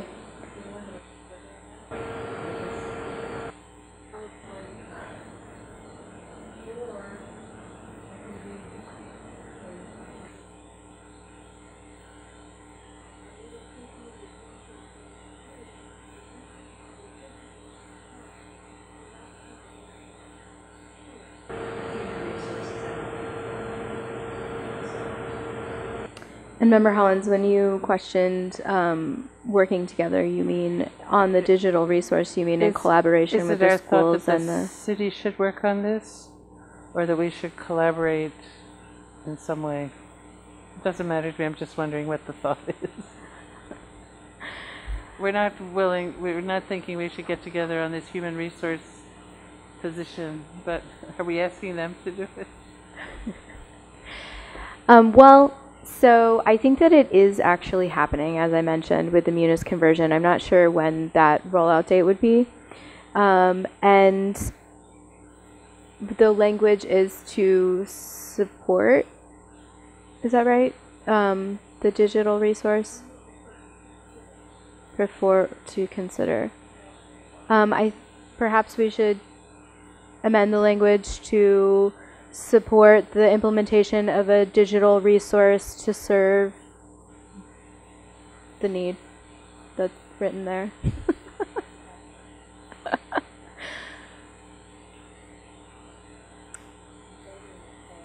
You're voting yes, however, okay. So when you have it down, Susan, maybe you'll read back what we've just compiled, yeah.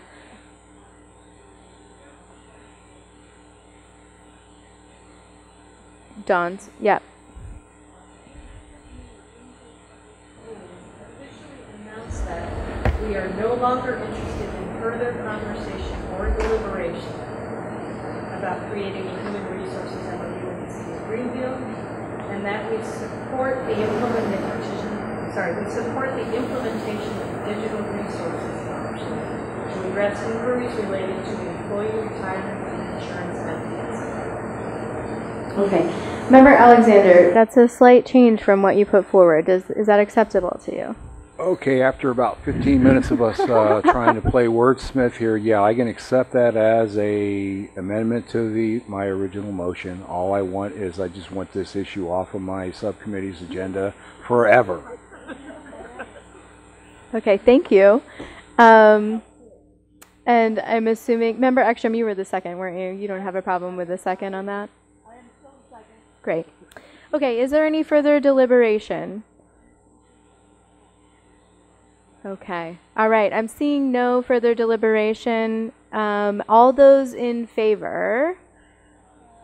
Aye, that is unanimous. Thank you very much, and much appreciation to everyone who helped to put those words together. Can I make one last comment? Sure. Because our record will show, just to show on our record, in all the discussion there has been no evidence that any money would be saved, or that either the city or the school department would be able to decrease staff. And so that's the reason it seems kind of purposeless at the moment. Thank you, Member Hollins. So we are moving on to number 5, which is policies for second reading. We have 3 different policies that are up for second reading, and they should all be here in your packet. We saw them at our last meeting for first reading. This time we actually do need to read through the amended policies, and if Member Alexander would like to start, that would be fantastic, with JKA. Yes, Member Ekstrom. Yeah.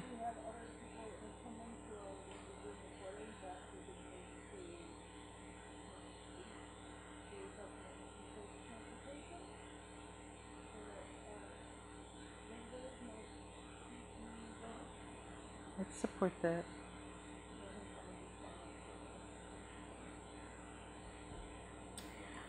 Is that a motion? That is a motion. Okay. Second. Is there a second? I only have 2 policies in my Okay, packet. Member Hollins is a second. So I believe that the motion is to move school requests for maintenance and safe transportation up to right now? Yes.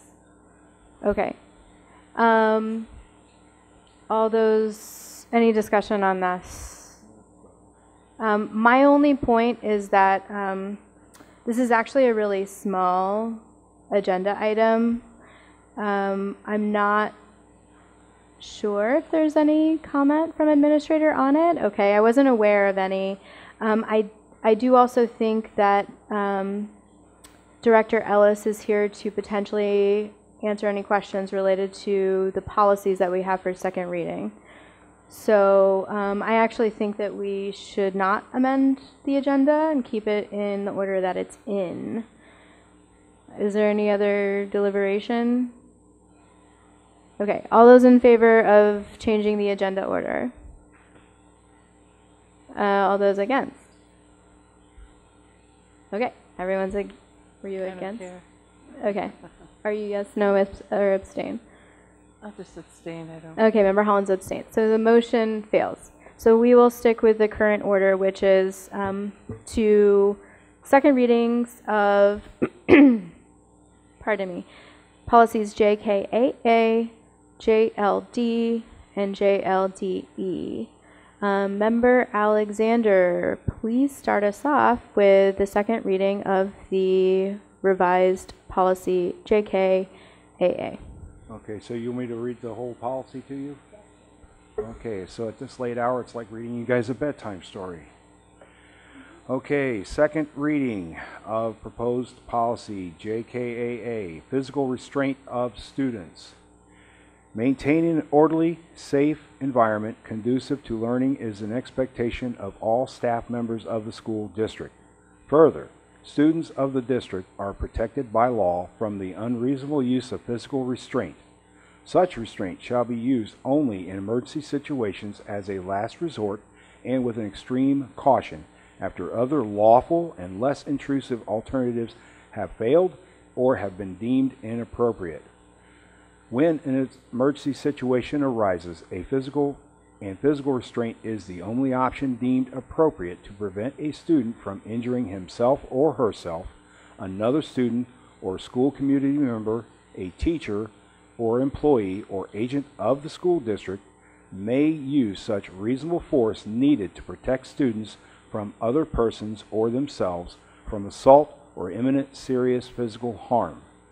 Definitions of forms of restraint shall be defined in 603 CMR 46.02. The use of mechanical restraint, medical restraint, and seclusion is prohibited. Physical restraint, including one prone restraint where permitted under 603 CMR 46.03, shall be considered an emergency procedure of the last resort and shall be prohibited except when a student's behavior poses a threat of assault or imminent serious physical harm to themselves and or others, and the student is not responsive to verbal directives or other lawful and less intrusive behavior interventions are deemed inappropriate. The superintendent will develop procedures identifying point 1, appropriate responses to student behavior that may require immediate intervention. Point 2, methods of preventing student violence, self-injurious behavior, and suicide, including crisis planning and de-escalation of potentially dangerous behaviors amongst groups of students or individuals. Point 3, descriptions and explanations of alternatives to physical restraint as well as the school's method of physical restraint for the use in emergency situations. Point 4, descriptions of the school's training and procedures to comply with reporting requirements, including but not limited to making reasonable efforts to orally notify a parent of the use of restraint within 24 hours of its imposition.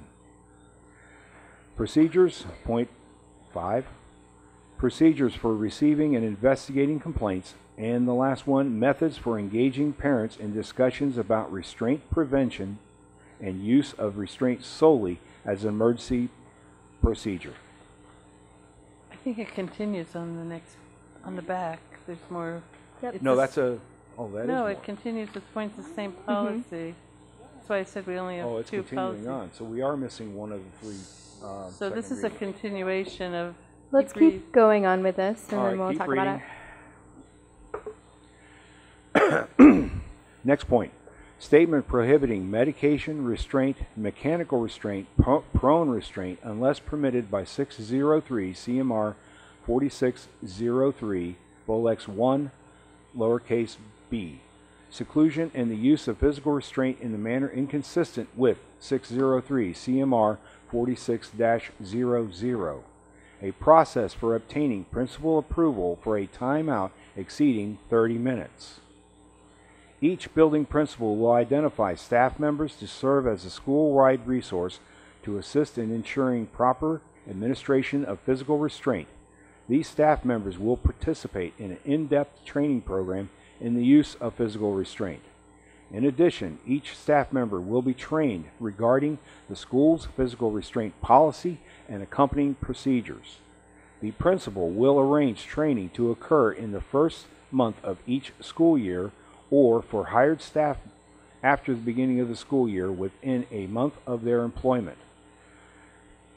Physical restraint is prohibited as a means of punishment or as a response to destruction of property, disruption of school order, a student's refusal to comply with a school rule or a staff directive, or verbal threats that do not constitute an imminent serious physical harm to student or others.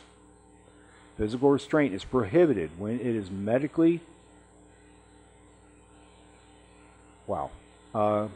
contradicted for reasons including but not limited to asthma, seizures, cardiac condition, obesity, bronchitis, communication-related disabilities, or risk of vomiting. The use of timeout procedures during which a staff member remains accessible to the student shall not be considered seclusion restraint. This policy and accompanying procedures shall be reviewed and disseminated to staff annually and will be made available to parents of enrolled students. The superintendent shall provide a copy of the physical restraint regulations to each principal, who shall sign a form acknowledging receipt thereof. The source is from the Massachusetts Association of School Committees, and the legal references is Massachusetts General Law 71, 37G and 603 CMR 4600. Thank you, Member Alexander. Is there a motion to approve the modified JKAA policy? A motion to approve. Is there a second? Got a second? You have to second. You have to second, yeah. Great, thank you. Second by Member Ekstrom. Yes, Member Ekstrom. Okay, so within 24 hours is far too long. You need to notify people immediately if their child is in restraint. Where are you, please? Point number 4. 24 hours is far too long. We also need to talk about what physical restraint is, because I'll use my own kid as an example. My daughter took jars of paint and tossed them in the room all over the place, destroyed the room. No one was able to walk over to her and put their hand on her arm and say, Cameron, pull it together, because that would be considered a physical restraint. So I think we need to talk about that a little bit more. Timeout is a nice way of saying seclusion, unless the timeout is in the same room as where class is being held. Seclusion is not necessarily a bad thing. There are people who need the space to settle down. And seclusion and restraint are not the same thing. Seclusion is seclusion, restraint is restraint. Seclusion is, when used properly, is a therapeutic intervention. When used improperly, is not a therapeutic intervention. So I think if we're going to talk about this, then we need to talk about this. You know, what is this? Physical restraint is prohibited when it medically contradicted communication-related disabilities. People who are in that kind of people who are overwhelmed, their brain no longer functions the way it's supposed to. You go into fight or flight. And so a lot of this is, there's a lot of gray area that this doesn't address. And in my particular situation was inappropriate to not be used. And you know, inappropriate is not the right word. Somebody put their hand on my daughter's arm, would have been fine. Didn't do that. But that would be a physical restraint had they done it. So I think there's a gray area that's being missed.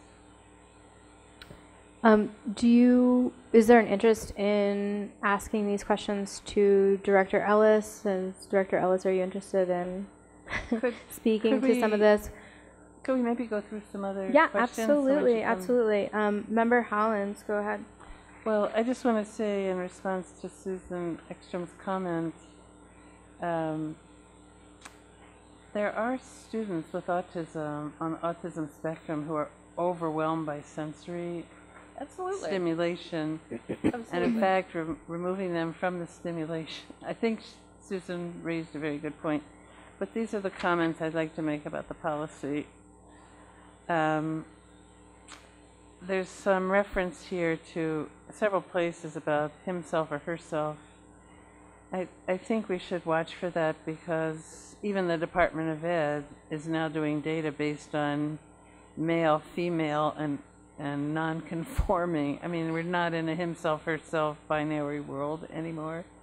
So maybe we could look at the wording, like in the second paragraph, when a situation arises and restraints the only option deemed appropriate to prevent a student from self-injurious behavior, and we should try to get away from gender descriptions. And also, in the second paragraph, the third sentence at the end says, an agent of the school district may use such reasonable force. I think we need to say for physical restraint. And then what I notice is we have a section, and I think that's really helpful, called definitions. And then we have a section at the bottom of page 1 where the superintendent will develop procedures. And when you turn it over, there's 3 paragraphs that are specific to prohibitions. It's paragraph, I don't know, not the bullets, but otherwise the 3rd, 4th, and 5th, like physical restraints prohibited, in this situation it's prohibited, in the next, and seclusion is prohibited. So it seems to me that should be a section just prohibitions. And I want to make one other comment on the first paragraph on the reverse side. Each building principal will identify staff members, only staff members, to serve as a school-wide resource to assist. So I can remember walking through the schools one time.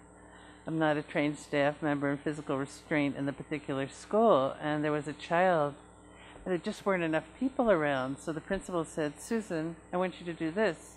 And so I was called in to help because there weren't people, and it could be a parent, you know, where someone says, "Here's what's going on, parent so-and-so, we'd like you to do this." So I'm just mentioning that I don't disagree with, you know, each building principal will identify staff. Sometimes you've got to ask someone who's not a staff member. Adrian's walking through the school, and it may be necessary to ask Adrian to do something. But lastly, it's really helpful to me to see what's changing, and I don't know what's changing from our old policy, and I appreciate the work, but those are my comments. Member Karen. I guess Diane will probably say this. The definition of forms of restraint is listed there. You have to go to the statute. I believe that this is the Department of Education law. This is not an opinion piece. This was us coming up to law. We were not at law yet. So we took this, worked from the MASC recommendation. This is almost exactly what they said. So that I want to make sure that I'm correct in that. So Diane can. Hi everyone. So Diane Ellis, Director of People Services. I felt a little bit more alert and fresh a few hours ago. We all agree. So I will try to certainly speak coherently. Yes, as Member Karen had said, this proposed policy is very much adopted or modeled after the mask policy, which districts were to take into effect in 2016. We were cited on this specifically in our coordinated program review. I have done a second progress report to the state, and I've had to update the state on our progress in adopting a policy that is in compliance with the 2016 law. I will say, for the benefits of the committee and for members at home who may be still listening or viewing this program, that our procedures are very much aligned with the 2016 law. Our policy, however, is not. So we as a district have moved forward in implementing procedures. Staff have been trained on the difference between seclusion and timeout, and I would agree that timeout as a intervention is very effective for students who are flooded or overwhelmed, who have sensory experiences. So having a break in a calm down area, and calm down rooms are not unsupervised. There's always a staff person present, and that's really the shift in the law in 2016, is that we do not want children who are in a state of escalation to be alone or to be isolated or secluded. So having a child in a calm down area, having a child take a timeout as a form of intervention. The other change that was really a highlight from the 2016 law is that restraint cannot be used as a form of a behavior intervention plan for someone who has significant or severe disabilities. Restraint is not a tool. Restraint is really an intervention of last resort, as the language in this model policy states. So, you know, we're really, we are hoping to, I understand the gender, non-conforming gender point, Member Hollins, but I do want to urge the committee to really bring our policy in line with the 2016 regulations, so that we can certainly satisfy our state requirements, but also have our policy really reflect the practices that we've incorporated in the Greenfield schools. Thank you, Director Ellis. Member Hollins? I appreciate that MASC policy. Sometimes they need rewording even when it's an MASC policy. You said something that I think is very important and I don't see in the policy. You said that physical restraint is an intervention of last resort. That's worded so well. It says here only in a yes, it does say emergency situations as a last resort. And you said we do not want students in a state of behavior escalation to be alone. In other words, at all times someone would be with a student. I don't see that mentioned here, and I think that's a great policy statement.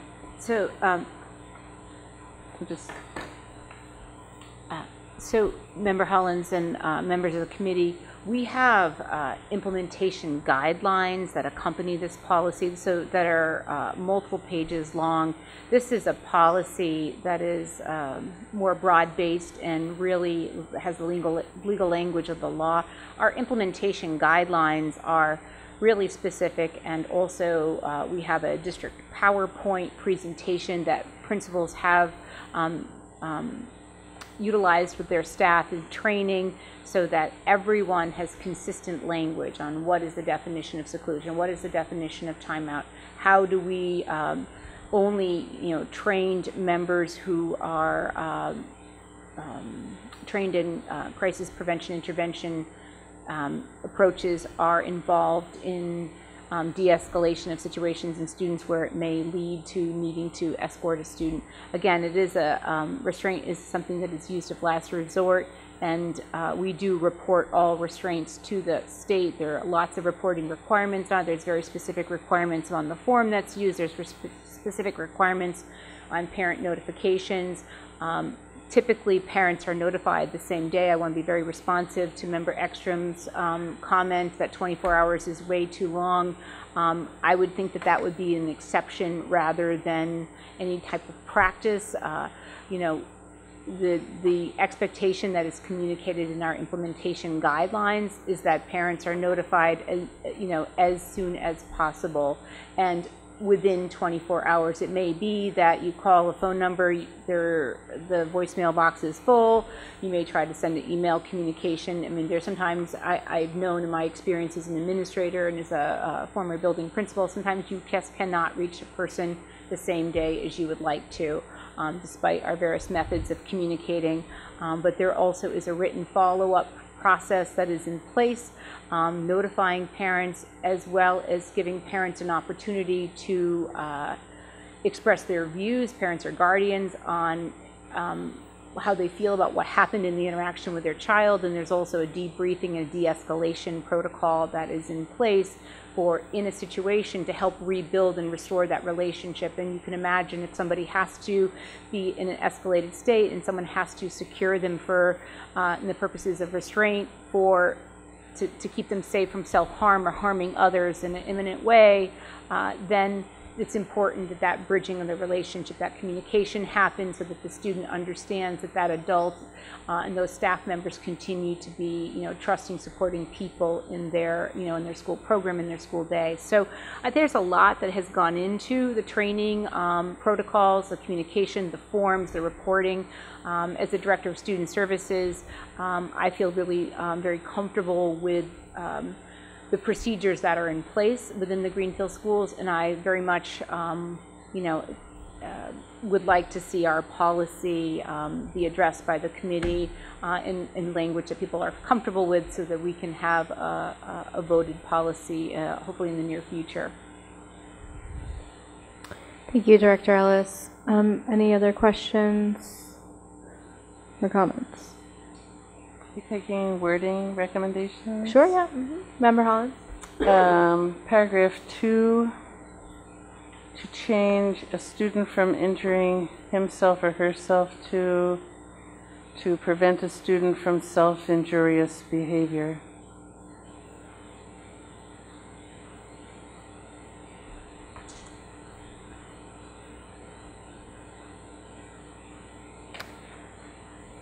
That was second paragraph, second line, Right now it says to prevent a student from injuring himself or herself. And I'm recommending we get rid of himself or herself and prevent a student from self-injurious behavior. Or self-injury or something. I have a quick question. Yes, Member Karen. When I agree with the need to change himself and herself, is it accurate to use themselves? Or them, or they? Can we make it plural to prevent students from injuring themselves? That's another way to do it. Okay. Yeah. I know that. Injuring themselves or others. I would support that. Member Hollins, did you have additional edits? Mm-hmm.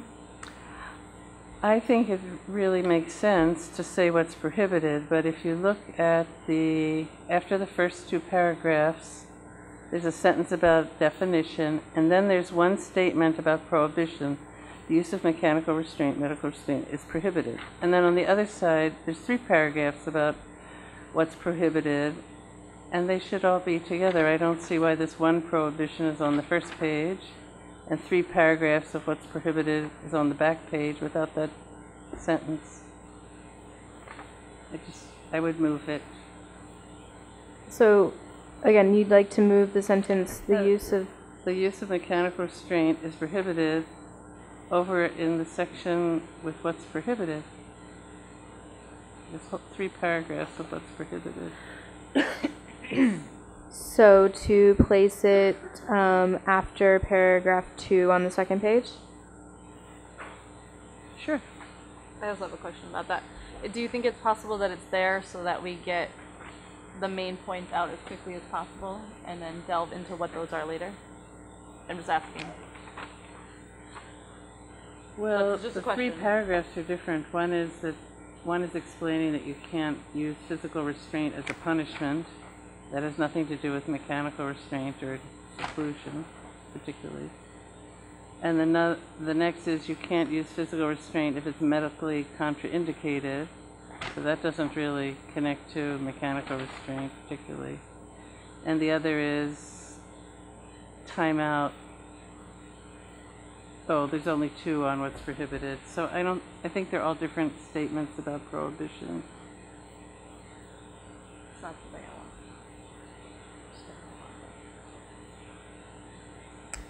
Okay. Any other comments or questions? Yes, Susan Farber. Member Hollins, I'm hearing one really clear recommendation, which is to change line 2, paragraph 2, page 1, to use inclusive gender terminology. Yep. And then in your next suggestion, I did not hear a clear recommendation. The sentence that reads as follows on the first page: the use of mechanical restraint, medical restraint, and seclusion is prohibited, be moved, just as written, above the paragraph that says physical restraint is prohibited as a means of punishment, so that all 3 statements about prohibitions are together.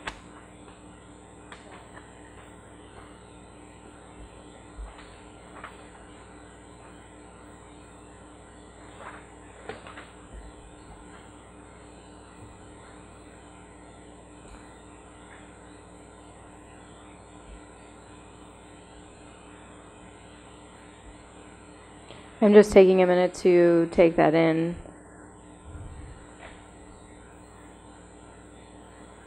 I'd even put a little heading, prohibitions.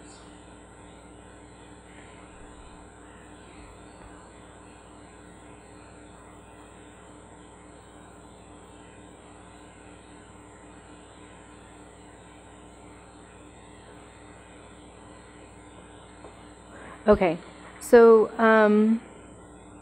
so then I'm hearing you say 3 things, and these are suggestions for edits.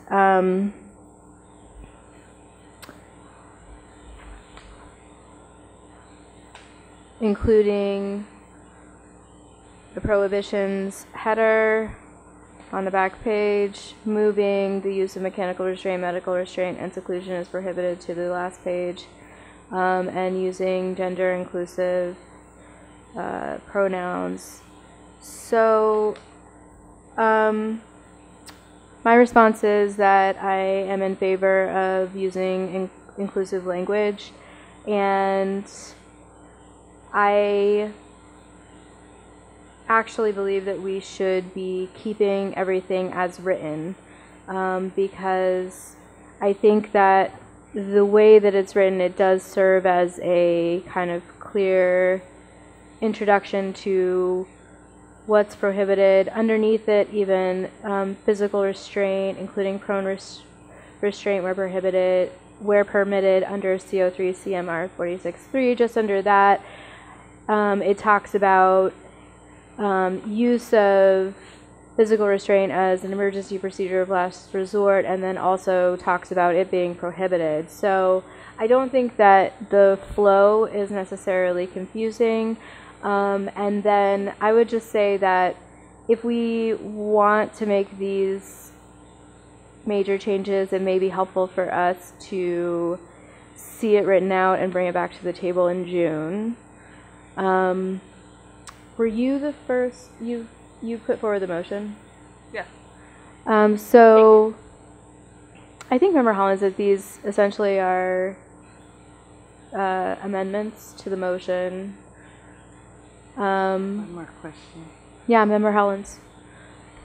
Could you explain why the sentence physical restraint, including prone restraint, were permitted under 4603, why that is in italics and underlined? That is the new language to the policy. The underlined italics is brand new language. It's being put in. So are we changing our protocol of just making it bold?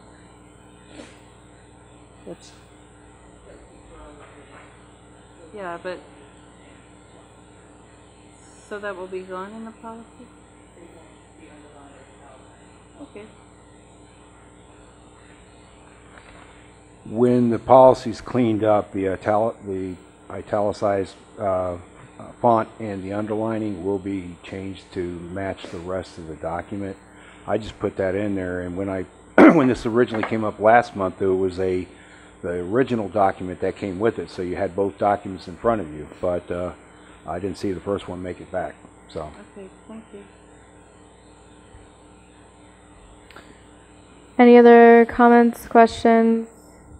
Okay, there is a motion on the table to approve the proposed policy as it was written. Do we want to make any amendments to that motion? I would be okay with an amendment to change the language to be non-gender specific, from injuring themselves or something like that. And that feels like something we could do and not have to have a full readout again. Second. Okay. So let's vote on that amendment to change. I think it might be just in that one. I think it's just that one spot. One spot. Line 2 of paragraph 2. Do you have it, Susan Farber, as themselves or self-injurious behavior? Okay. Great. Thank you. All those in favor of that amendment?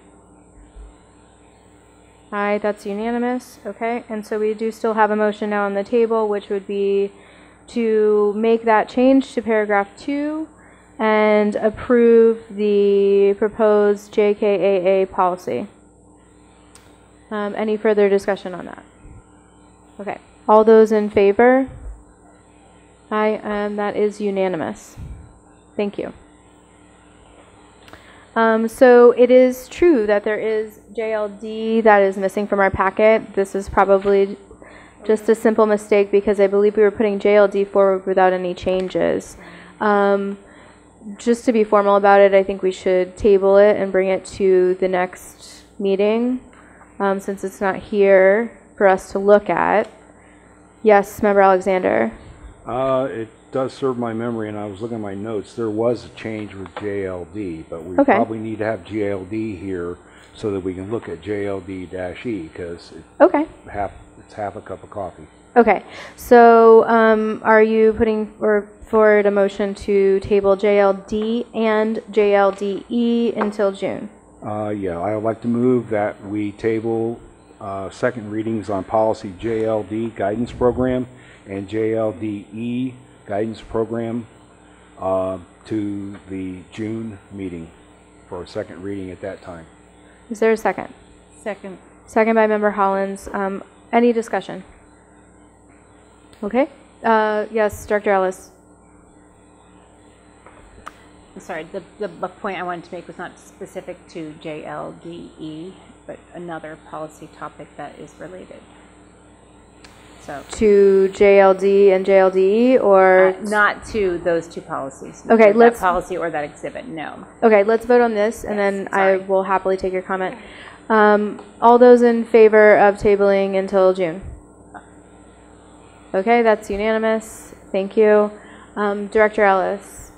So respectful request to the policy subcommittee, which hopefully can bring this before the full committee for our June meeting, is that it was tabled from, I believe, our March 24th meeting, is policy JJ, our extracurricular activities policy. I don't have the document in front of me or on my phone, but there is the need to add a little bit more inclusive language to that policy around gender identity and homelessness. That we want to, the three policies were identified in our coordinated program review, JKAA, JLD, and policy JJ. And I just, I know we're looking at, the policy subcommittee has been very busy, but I just want to bring this back to your attention. Yes, that's much appreciated. Thank you. Yes, Member Alexander. Yeah, could you read off those policies you need? Because I'm adding it to my work list for the next subcommittee. Right, and this is a test of my mental strength on this day. So from my memory, JKAA, which the committee has worked on tonight, so our physical restraint policy, JLD, which is our guidance to student services. I think we were actually talking about changing the language from guidance to student services, if I'm remembering correctly, which we just tabled to June. And then the third policy, which was very, very, very small language change that we want to add to updated language around gender identity and homelessness, is policy JJ. Thank you. Thank you. Okay.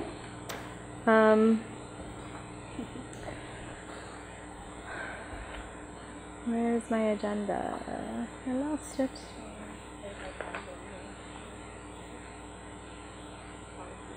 So at this time we have a proposal from the MASC related to policy work, and this came up at subcommittee, and I will yield the floor to Member Alexander if you want to introduce this. Okay, give me a second. I got to find where I wrote it. I'm sorry, one moment. Is Director Ellis? I call you Diane all the time. She's all set to go? I just wanted to say thank you for joining our discussion about physical restraints. It's a hard discussion for a lot of people, and you are so eloquent about it and are really great about educating not only the school committee but also the community at large about the policies that, or not policies, the practices that the district has adopted and is improving upon. So thank you so much for that. You're dismissed. Thank you. Thanks a lot.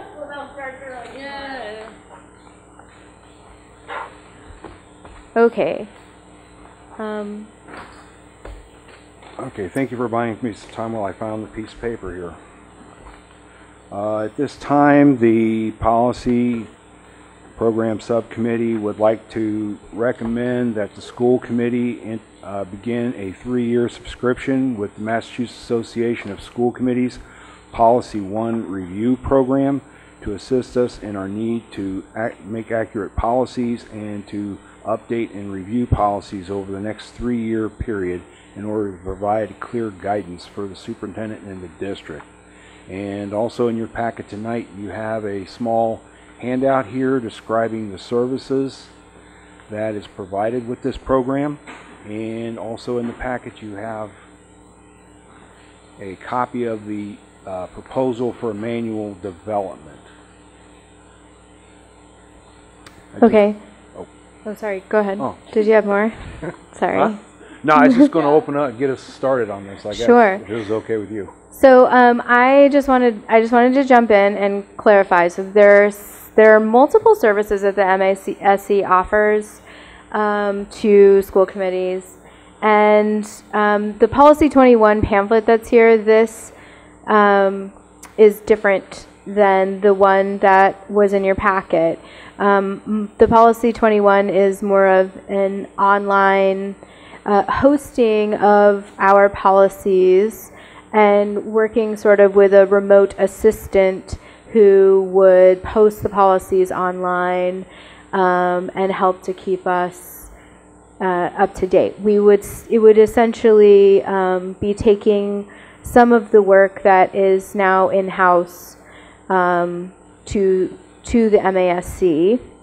And then there is a multiple page document that is representative of, it is a sample contract with the MASC to utilize their, essentially their policy support service, which would designate one representative from the MASC to work closely with our school committee at regular subcommittee meetings to work through the policy manual, to provide guidance in developing policy, to offer up new policies that maybe need to be implemented due to changes in the law, to help to keep us up to date legally, to help us in doing our job keeping track of policy. Now, the way that it's described on the website is that it's a 3-year commitment. However, you'll see in this contract that this contract suggests that it would not take 3 years. This is an older estimate that was given to us a few years back. However, my understanding is that the MASC has indicated that the costs in the proposal would be very similar, that the dates would just be updated. And again, my understanding is that an individual representative from the MASC would essentially stay with us in partnership to work through our policy manual and ensure that everything is up to date. Yes, Member Hollins. The first three advantages of this proposal is that our policies can be put online. Our policies are already online. They're posted on our website. Okay. I'm on this one. They're bullets. It says putting your documents online reduces hard copies, and by posting your policies online gives staff members another tool. And it's convenient and accessible. So I just want to say our policies are already fully online on our website. And the fourth bullet, users are able to search an online manual by word or phrase. I don't know about that, but anyway. So that's all I want to say, is that we're already online. So that's Thanks, Member Hollins. There was some discussion at the subcommittee level, I think 2 subcommittee meetings ago, about specifically this policy 21, which is the online service, which is essentially hosting our policies online in a easy searchable way. And the subcommittee actually ultimately was not excited about it and did not recommend putting that forward to the full committee.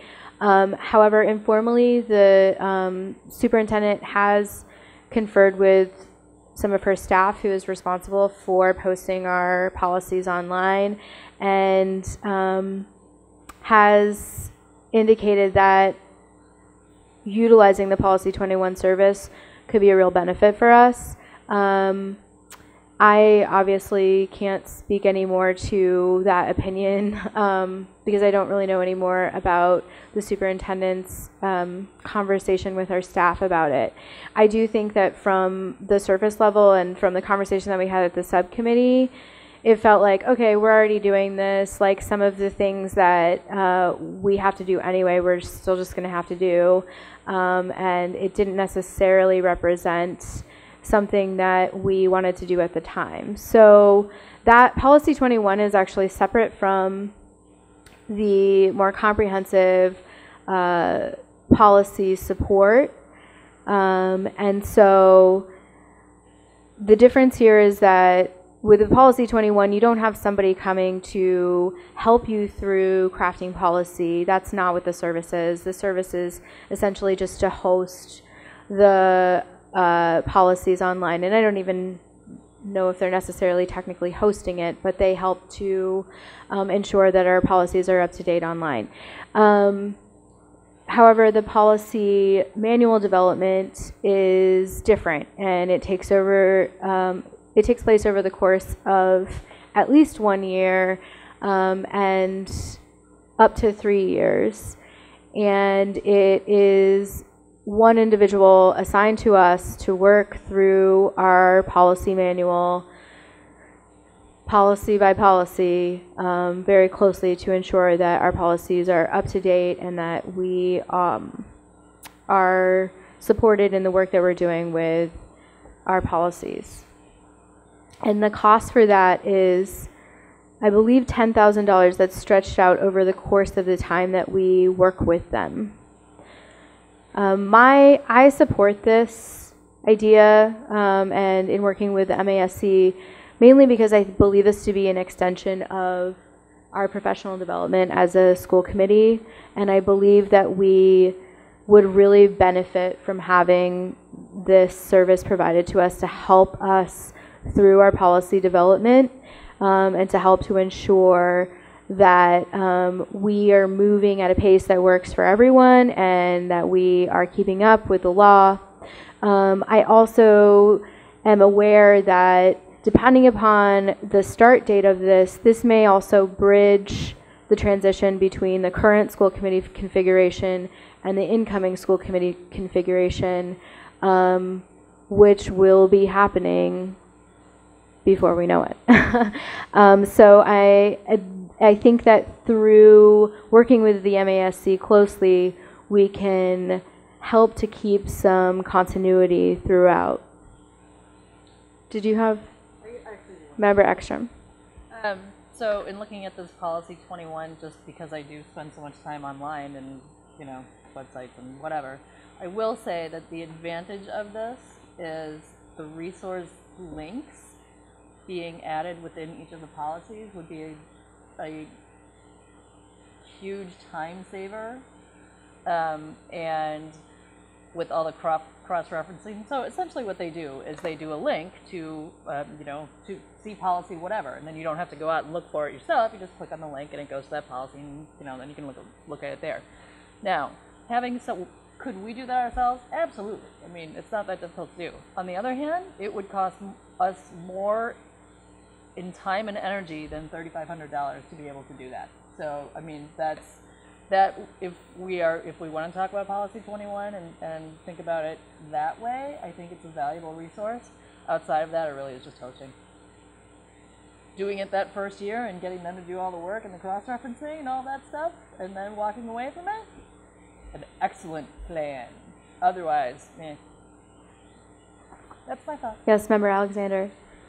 Yeah, I'd like to go ahead and speak to what's been going on actually in the subcommittee. This first came up back in February where we had a discussion on it. And in our February meeting, we were all leaned towards us rolling our sleeves up and pulling out the binder. And I think the chair and committee member Karen, we were going to go occupy a conference room somewhere and lock ourselves in and just grunge out the work. And that was going to be numerous amounts of hours of research and trying to clean up the manual. The two things that I do feel good about is the fact that they do have a designated representative that's going to be working with us. They are still our policies. We still have to vote and adopt them. And but it also brings somebody who's looking at policy all day long, and they can advise us and tell us little things that we don't know or we kind of miss. So instead of us having to work many hours of trying to update the binder, we're bringing in someone to kind of help us push it along a little quicker. And I have been searching through this policy, this website, and basically you just enter one word and it's going to tell you every policy in the state that has reference to that certain issue that you're looking up. So there is a technological ease to it. Member Karen. So, if we do the big policy, do we get the benefits of the little thing? I believe they're two separate things. Couldn't remember the answer. Yeah. Thank you. Member Hollins. I know some of the people listed as field staff, and they have very different backgrounds. If you could get Tracy Novick, who's the person who's always advising everybody across the street. I've never met Tracy Novick, but the person's terrific, knows every law. If you get someone that you don't have as a really great background, to me it wouldn't be as great. But what I wanted to say is we're hopefully bringing on a new business manager, and we're just setting some goals, I think. And from working with policy the last 2 years, we have, I think, if I sat down with Dawn, about 20 policies that are halfway through a pipeline, including some regulations for, they were in different sections of the policy manual based on things that came up, whether they were in transportation or student services. So there's about a half a year's work just trying to get ourselves finished with things that are done. So if we did this, I would prefer that we have some say in who works with us and that we finish what's in the pipeline, which I've read some more material. This has come up about 3 times over the years that I've been here. I think the way they do it is one section at a time. So it's the same amount of work for us because our policy on policy says we bring things forward and we have to go through them twice. So we have 400 policies and we've updated most of 2 sections. But we have this cornucopia of policies that we had a first reading and are waiting to come back. So I would rather we finish the work on the table. It's not just one section at a time. And that would probably take us with a new business manager and setting goals, and then maybe in the start of the year, go to a policy service when we clean up what we're doing. I feel really lousy about a couple of things that were put on hold or passed from meeting to meeting that have seemed really important to finish. Thanks, Member Hollins. Okay. Do we want to entertain a motion at all? I know we've had some deliberation on this. Is anyone interested in putting forward a motion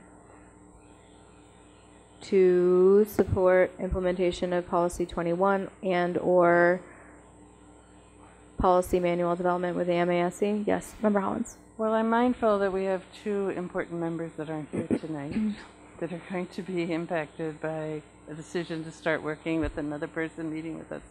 So I'd like to move that we consider the MASC policy service for January of 2019, and we spend the next 6 months working to complete policies in the pipeline Is there a second?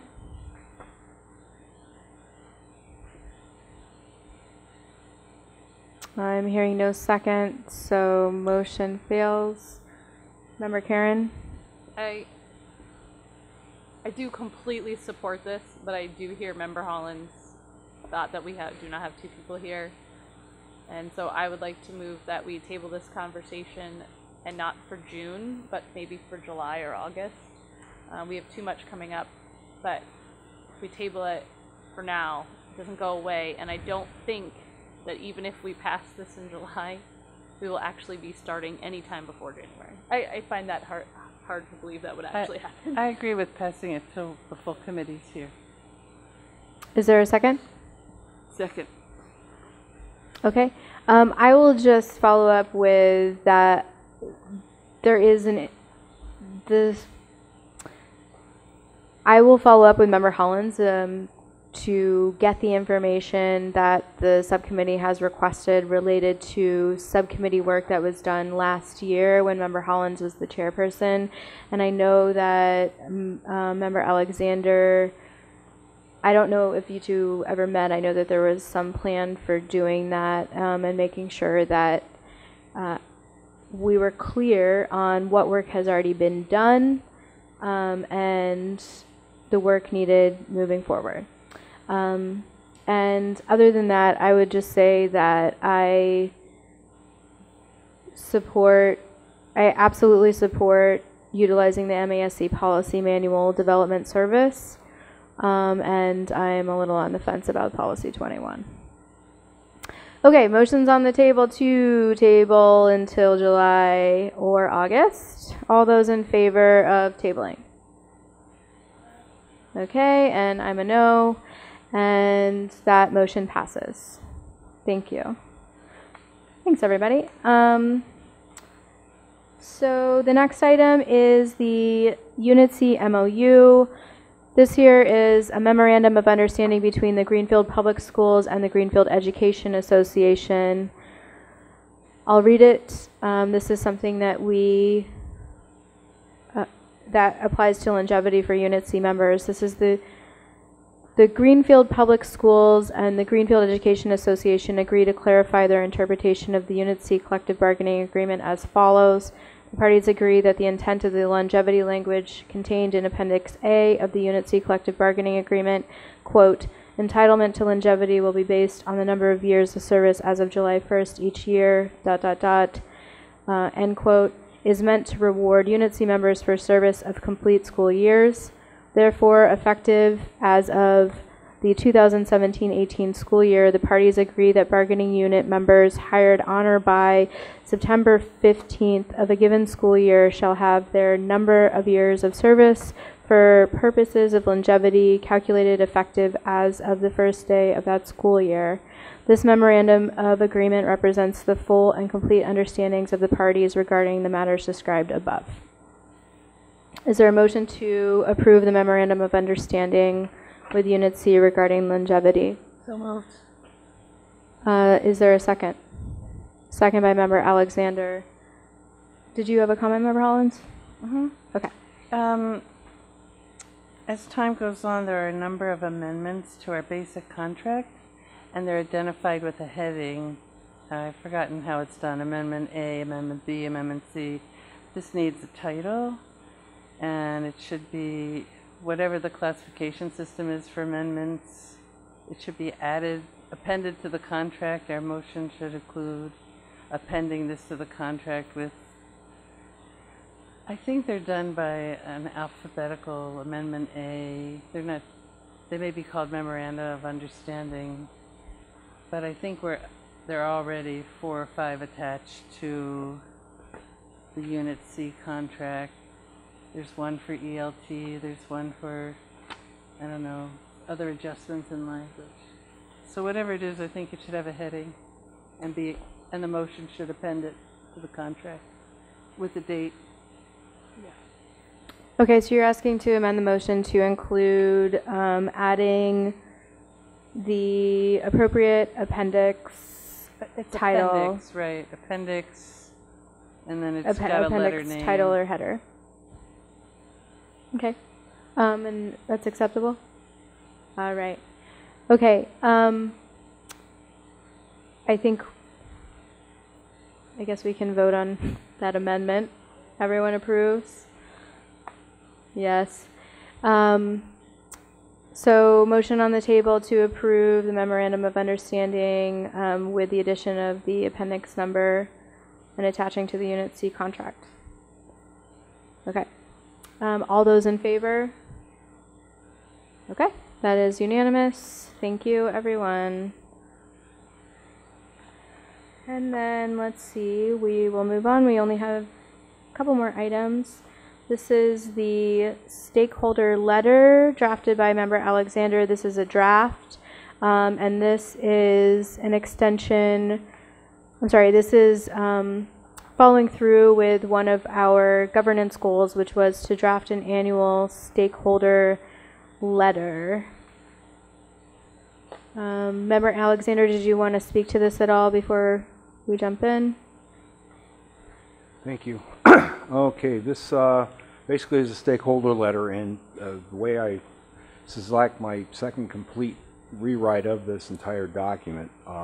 First one came out more like I'm giving a report to Congress, but this one is more talking to our neighbors and fellow community members here in town, and the format I was going with is pretty much this will be our first of hopefully many letters to come in the future.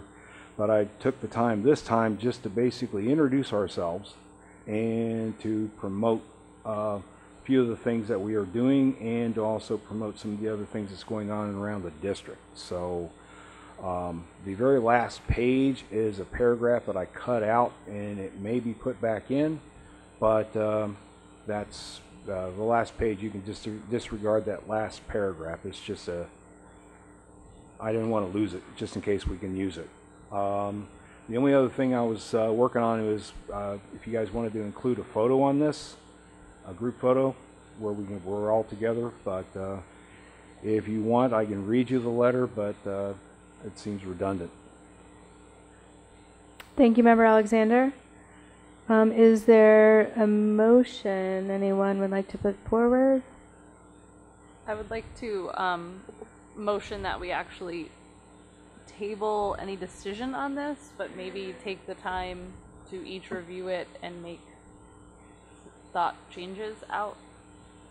I feel like we have a lot on our plate and a lot coming up in the next month that we may want to address in some sort of a public document, or like our opinion on how things are going before we make a decision. I'd second that. Okay. Motion to table by Member Karen. And second by Member Hollins. Is there any deliberation? Yes, Member Hollins? I just want to say, in addition to what Katie said, thinking about it, we have like stress around our budget, which will be resolved soon. Yeah. And you've mentioned you want us to have some clear goals going into next year. We may have a new administrator to introduce. So it just seems like if we could just wait a little bit, we might get something that can allay fears and start the year with our goals or something, I don't know. But I think it would be useful just to wait a month maybe. Thank you. Member Karen? Just to also join in with Susan, that I feel like if we do this now, we're going to have some people who wish we had made some comments in a couple of months. I appreciate that. Thank you. I think it's really well done, John. Any other deliberation on that? Okay. So we have a motion on the table to table the draft letter. There wasn't a specified timeline, but it sounds like maybe a couple of months. So we'll keep this draft as a foundation if the motion passes. All those in favor of tabling? Okay, and all those against tabling? Member Alexander? Okay. Sorry, Don. So motion passes to table. We will revisit this. Member Alexander, thank you very much for your effort, and yeah, I think it's a great foundation, and we'll use that as our our main draft. So thank you. Let's see. We have one other agenda item on our formal agenda, and then we do have some new business to attend to. This here, the last item, is school requests for maintenance and safe transportation. I ended up with a kind of broader, this came to the table partially from health and safety recommendation to request that the DPW attend to some crosswalk painting and kind of prioritize that.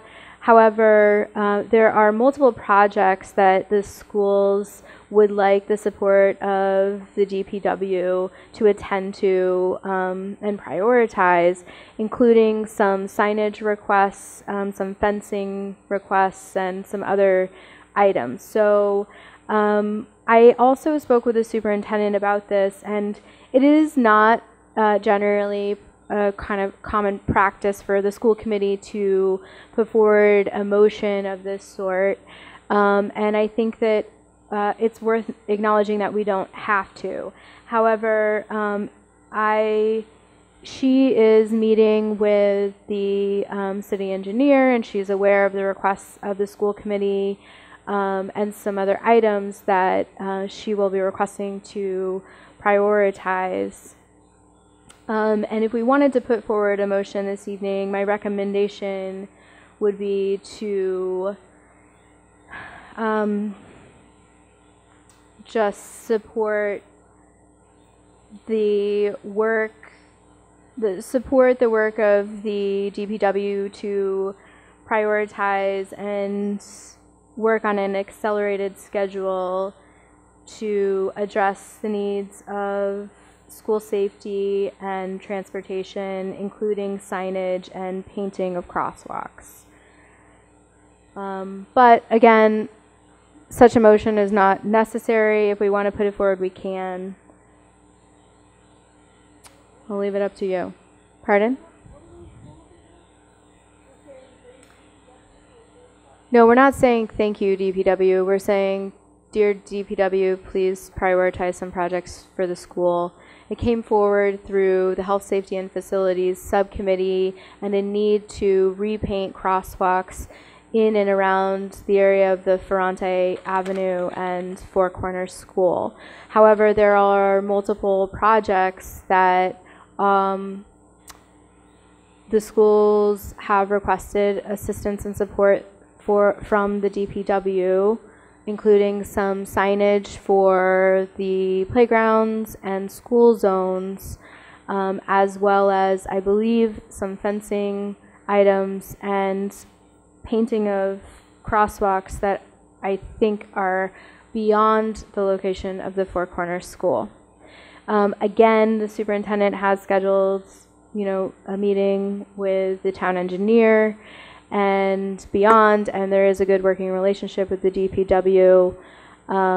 Perhaps Member Karen can speak a little bit more closely to the issue that kind of brought this to the table.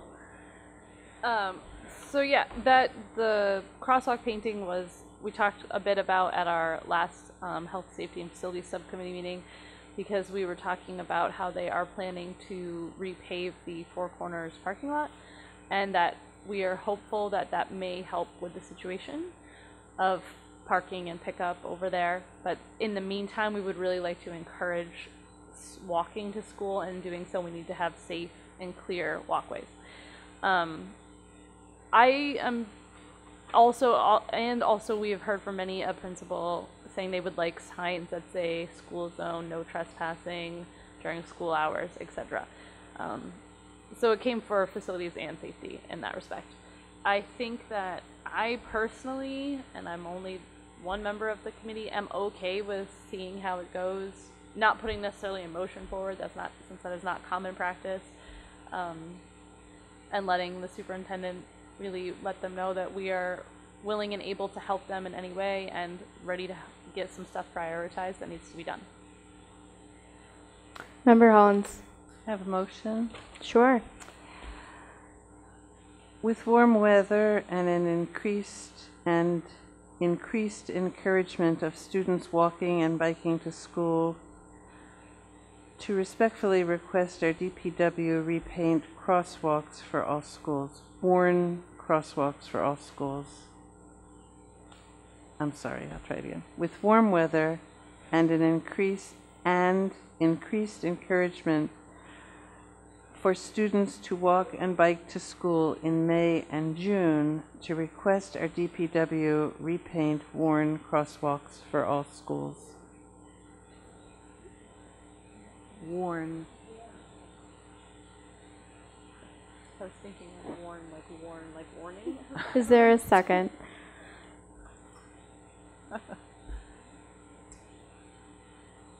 Okay, I see no second, so the motion fails. I think that we got the overall sentiment out, though, that there's some support for, did you? Okay. Support for the repainting of crosswalks and beyond. So I will follow up with the superintendent on this and get back to the committee and keep this as a live conversation item. It seemed,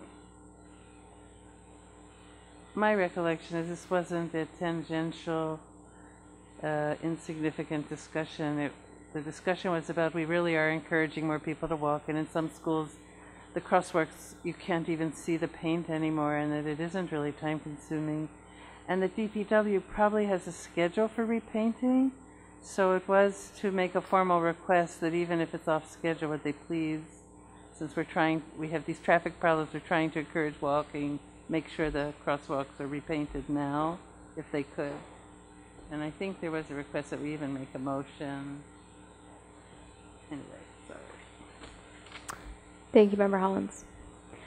So I do believe that we have some new business to attend to, and this is in response to the legal memo that we received via email related to the council's authority to change the school committee budget. And this came to us just yesterday, and I did have a chance to speak with the superintendent because I personally felt that it was important for us to discuss this in new business, to consider putting forward a motion to the council in order to help guide the deliberation of the council on the budget as it pertains to us. They will be voting on the budget at the end of this month, and so this is our sort of one scheduled time to put in a formal request for them to modify the amount of money that has been budgeted for the schools through the mayor's budget.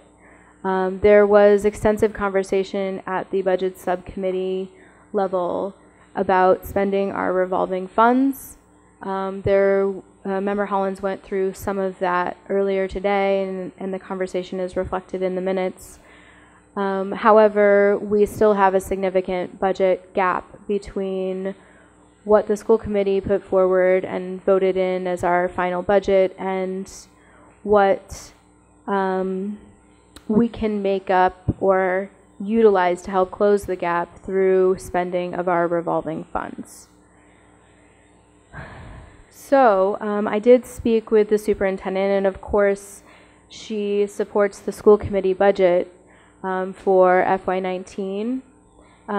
However, it was difficult. I spoke with her and also a representative from TMS. It's difficult to put forward any really specific number. However, after the budget subcommittee deliberation, I think that we are closer to an understanding of what could be a good addition to our budget. And I think that there are two options that the committee should consider, and one is affirming the school committee vote on our budget, or putting forward a more specific request to council to help to balance our FY19 budget. My recommendation would be to request the amount of no less than $400,000 be added to the school district budget from the general fund. And this is based on the number that would put us in a range of level services. And I believe that in conjunction with responsibly spending some of our revolving funds, it will bring us to the desired school committee budget amount for FY19.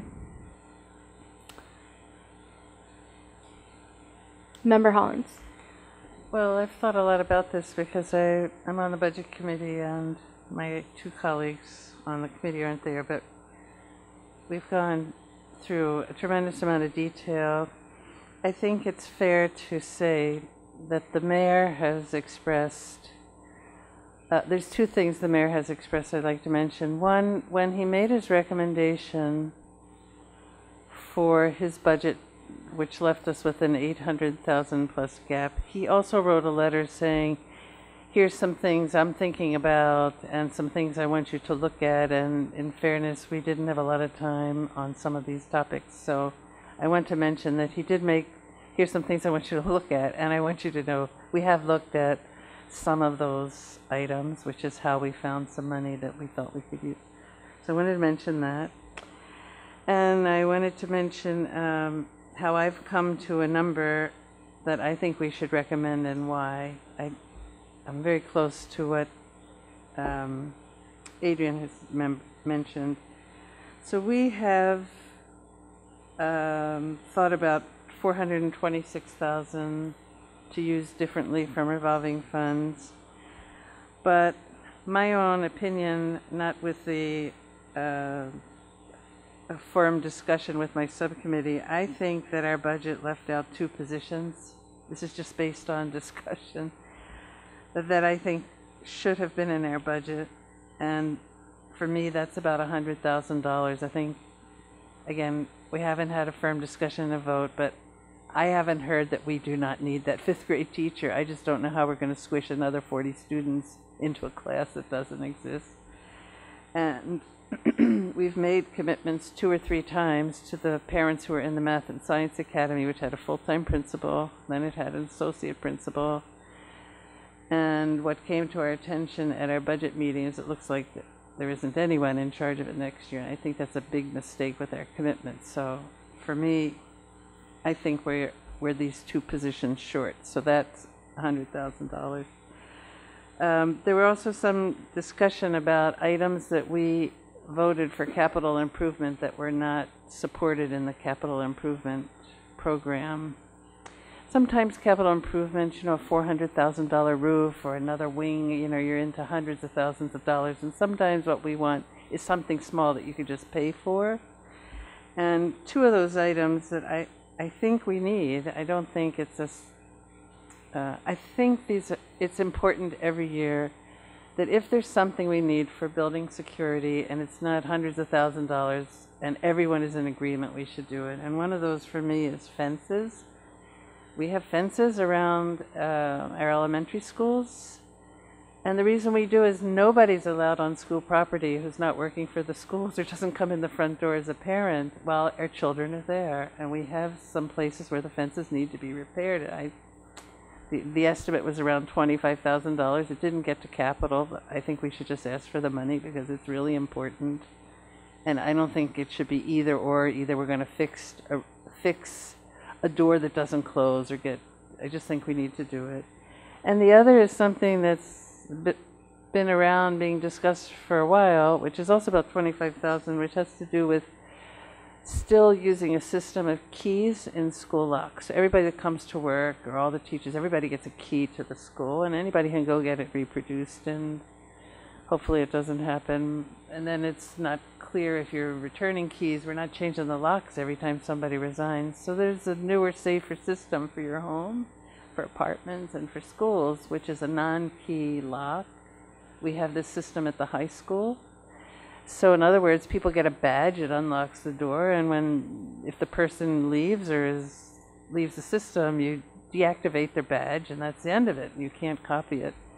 So two things that we wanted in capital that weren't financed were fixing the fences so that we have gates and we don't have these open gaps, and making all the schools have the safety lock systems. That's two things for about $25,000. So I figured that's $50,000 we should ask for if there's funding.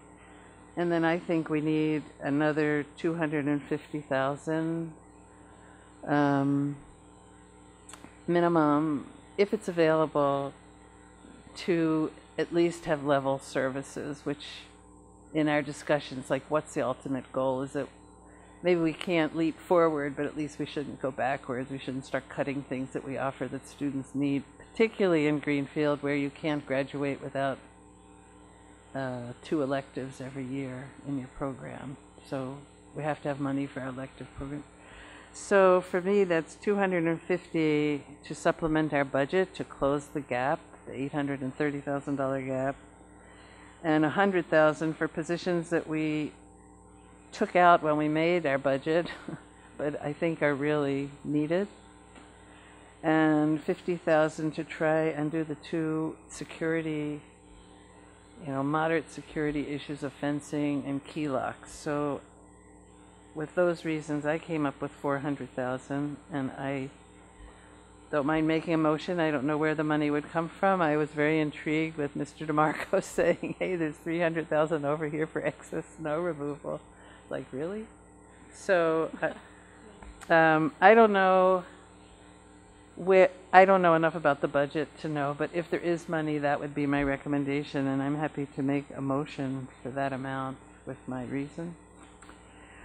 So my motion is probably too wordy. I don't expect a second so that I have a perfect score tonight, but here goes. With time to study and review both the mayor's recommendations for the school district FY19 budget and also our own budget needs, I move to request the City Council identify $400,000 in the city budget for FY19 that can be added to the mayor's recommendation for the Greenfield Public School budget for FY19. Is there a second? Second. Second by member Karen. I broke your record tonight, man. Sure. It's wordy. Right, And I put the preface because we have studied this and we really have gone through it line by line, and with time to study and review both the mayor's recommendation for the school district in FY19 and our budget needs, comma, I move to request the City Council identify $400,000 in the proposed city budget for FY19 that can be added to the mayor's recommendation for the Greenfield Public School budget for FY19. Thank you. Is there any deliberation on this? Okay, there's a motion on the table. All those in favor? Aye. That is unanimous. Not only did we second your motion, Thank you. How about that? How about that? I hope the minutes will reflect a little bit how I got there, because I really think we need the funding for the fences and the keyed and the unkeyed entrances. And I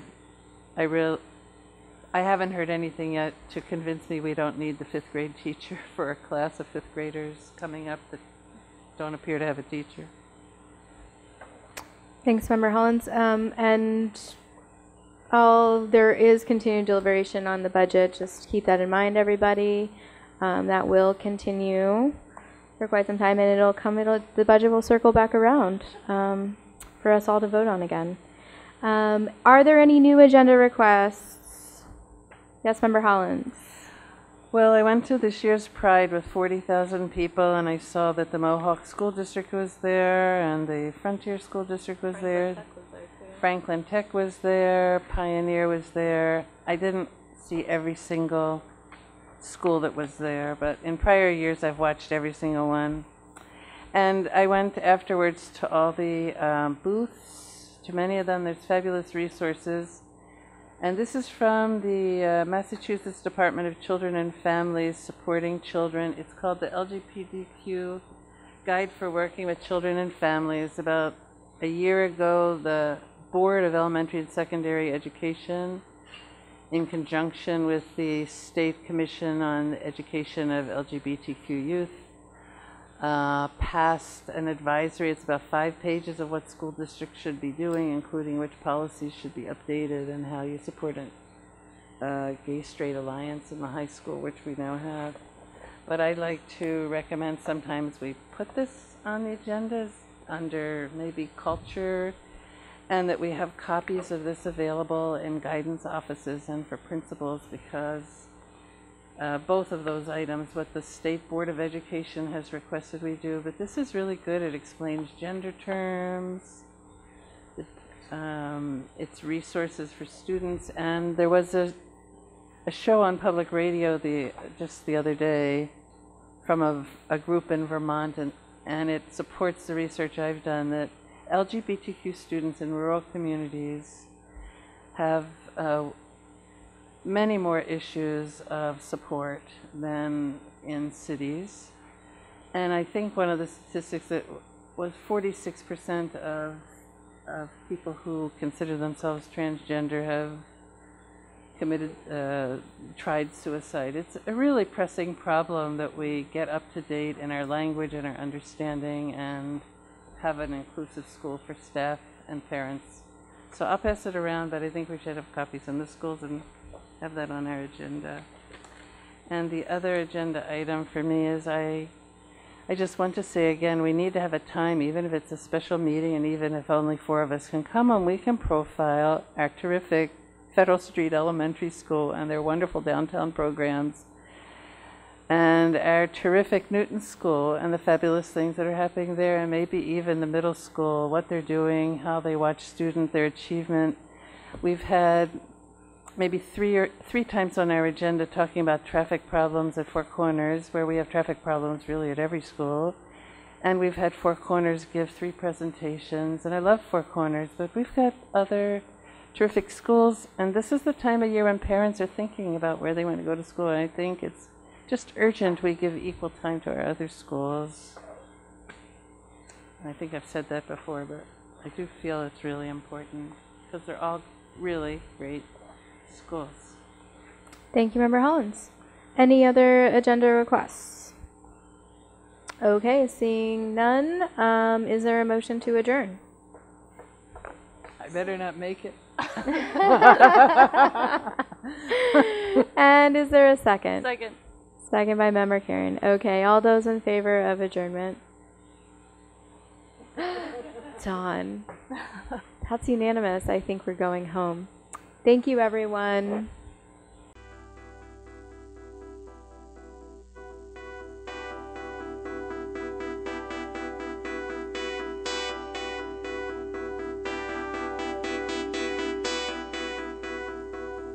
All of our productions at GCTV are sponsored in part by Bay State Health, providing the care you and your family need when you need it, close to home. Visit them online at baystatehealth.org. Greenfield Savings Bank. Visit them at 400 Main Street in Greenfield. Call them at 774-3191 or go online to greenfieldsavings.com. Greenfield Community College, providing access and excellence in higher education in the Pioneer Valley. Visit them at gcc.mass.edu. The Hammond Family. The Hammond family are longtime supporters of Greenfield Community Television. New Fortune Chinese Restaurant on the Mohawk Trail in Greenfield. Visit them online at newfortunema.com. Call them at 772-0838 and check them out on Facebook.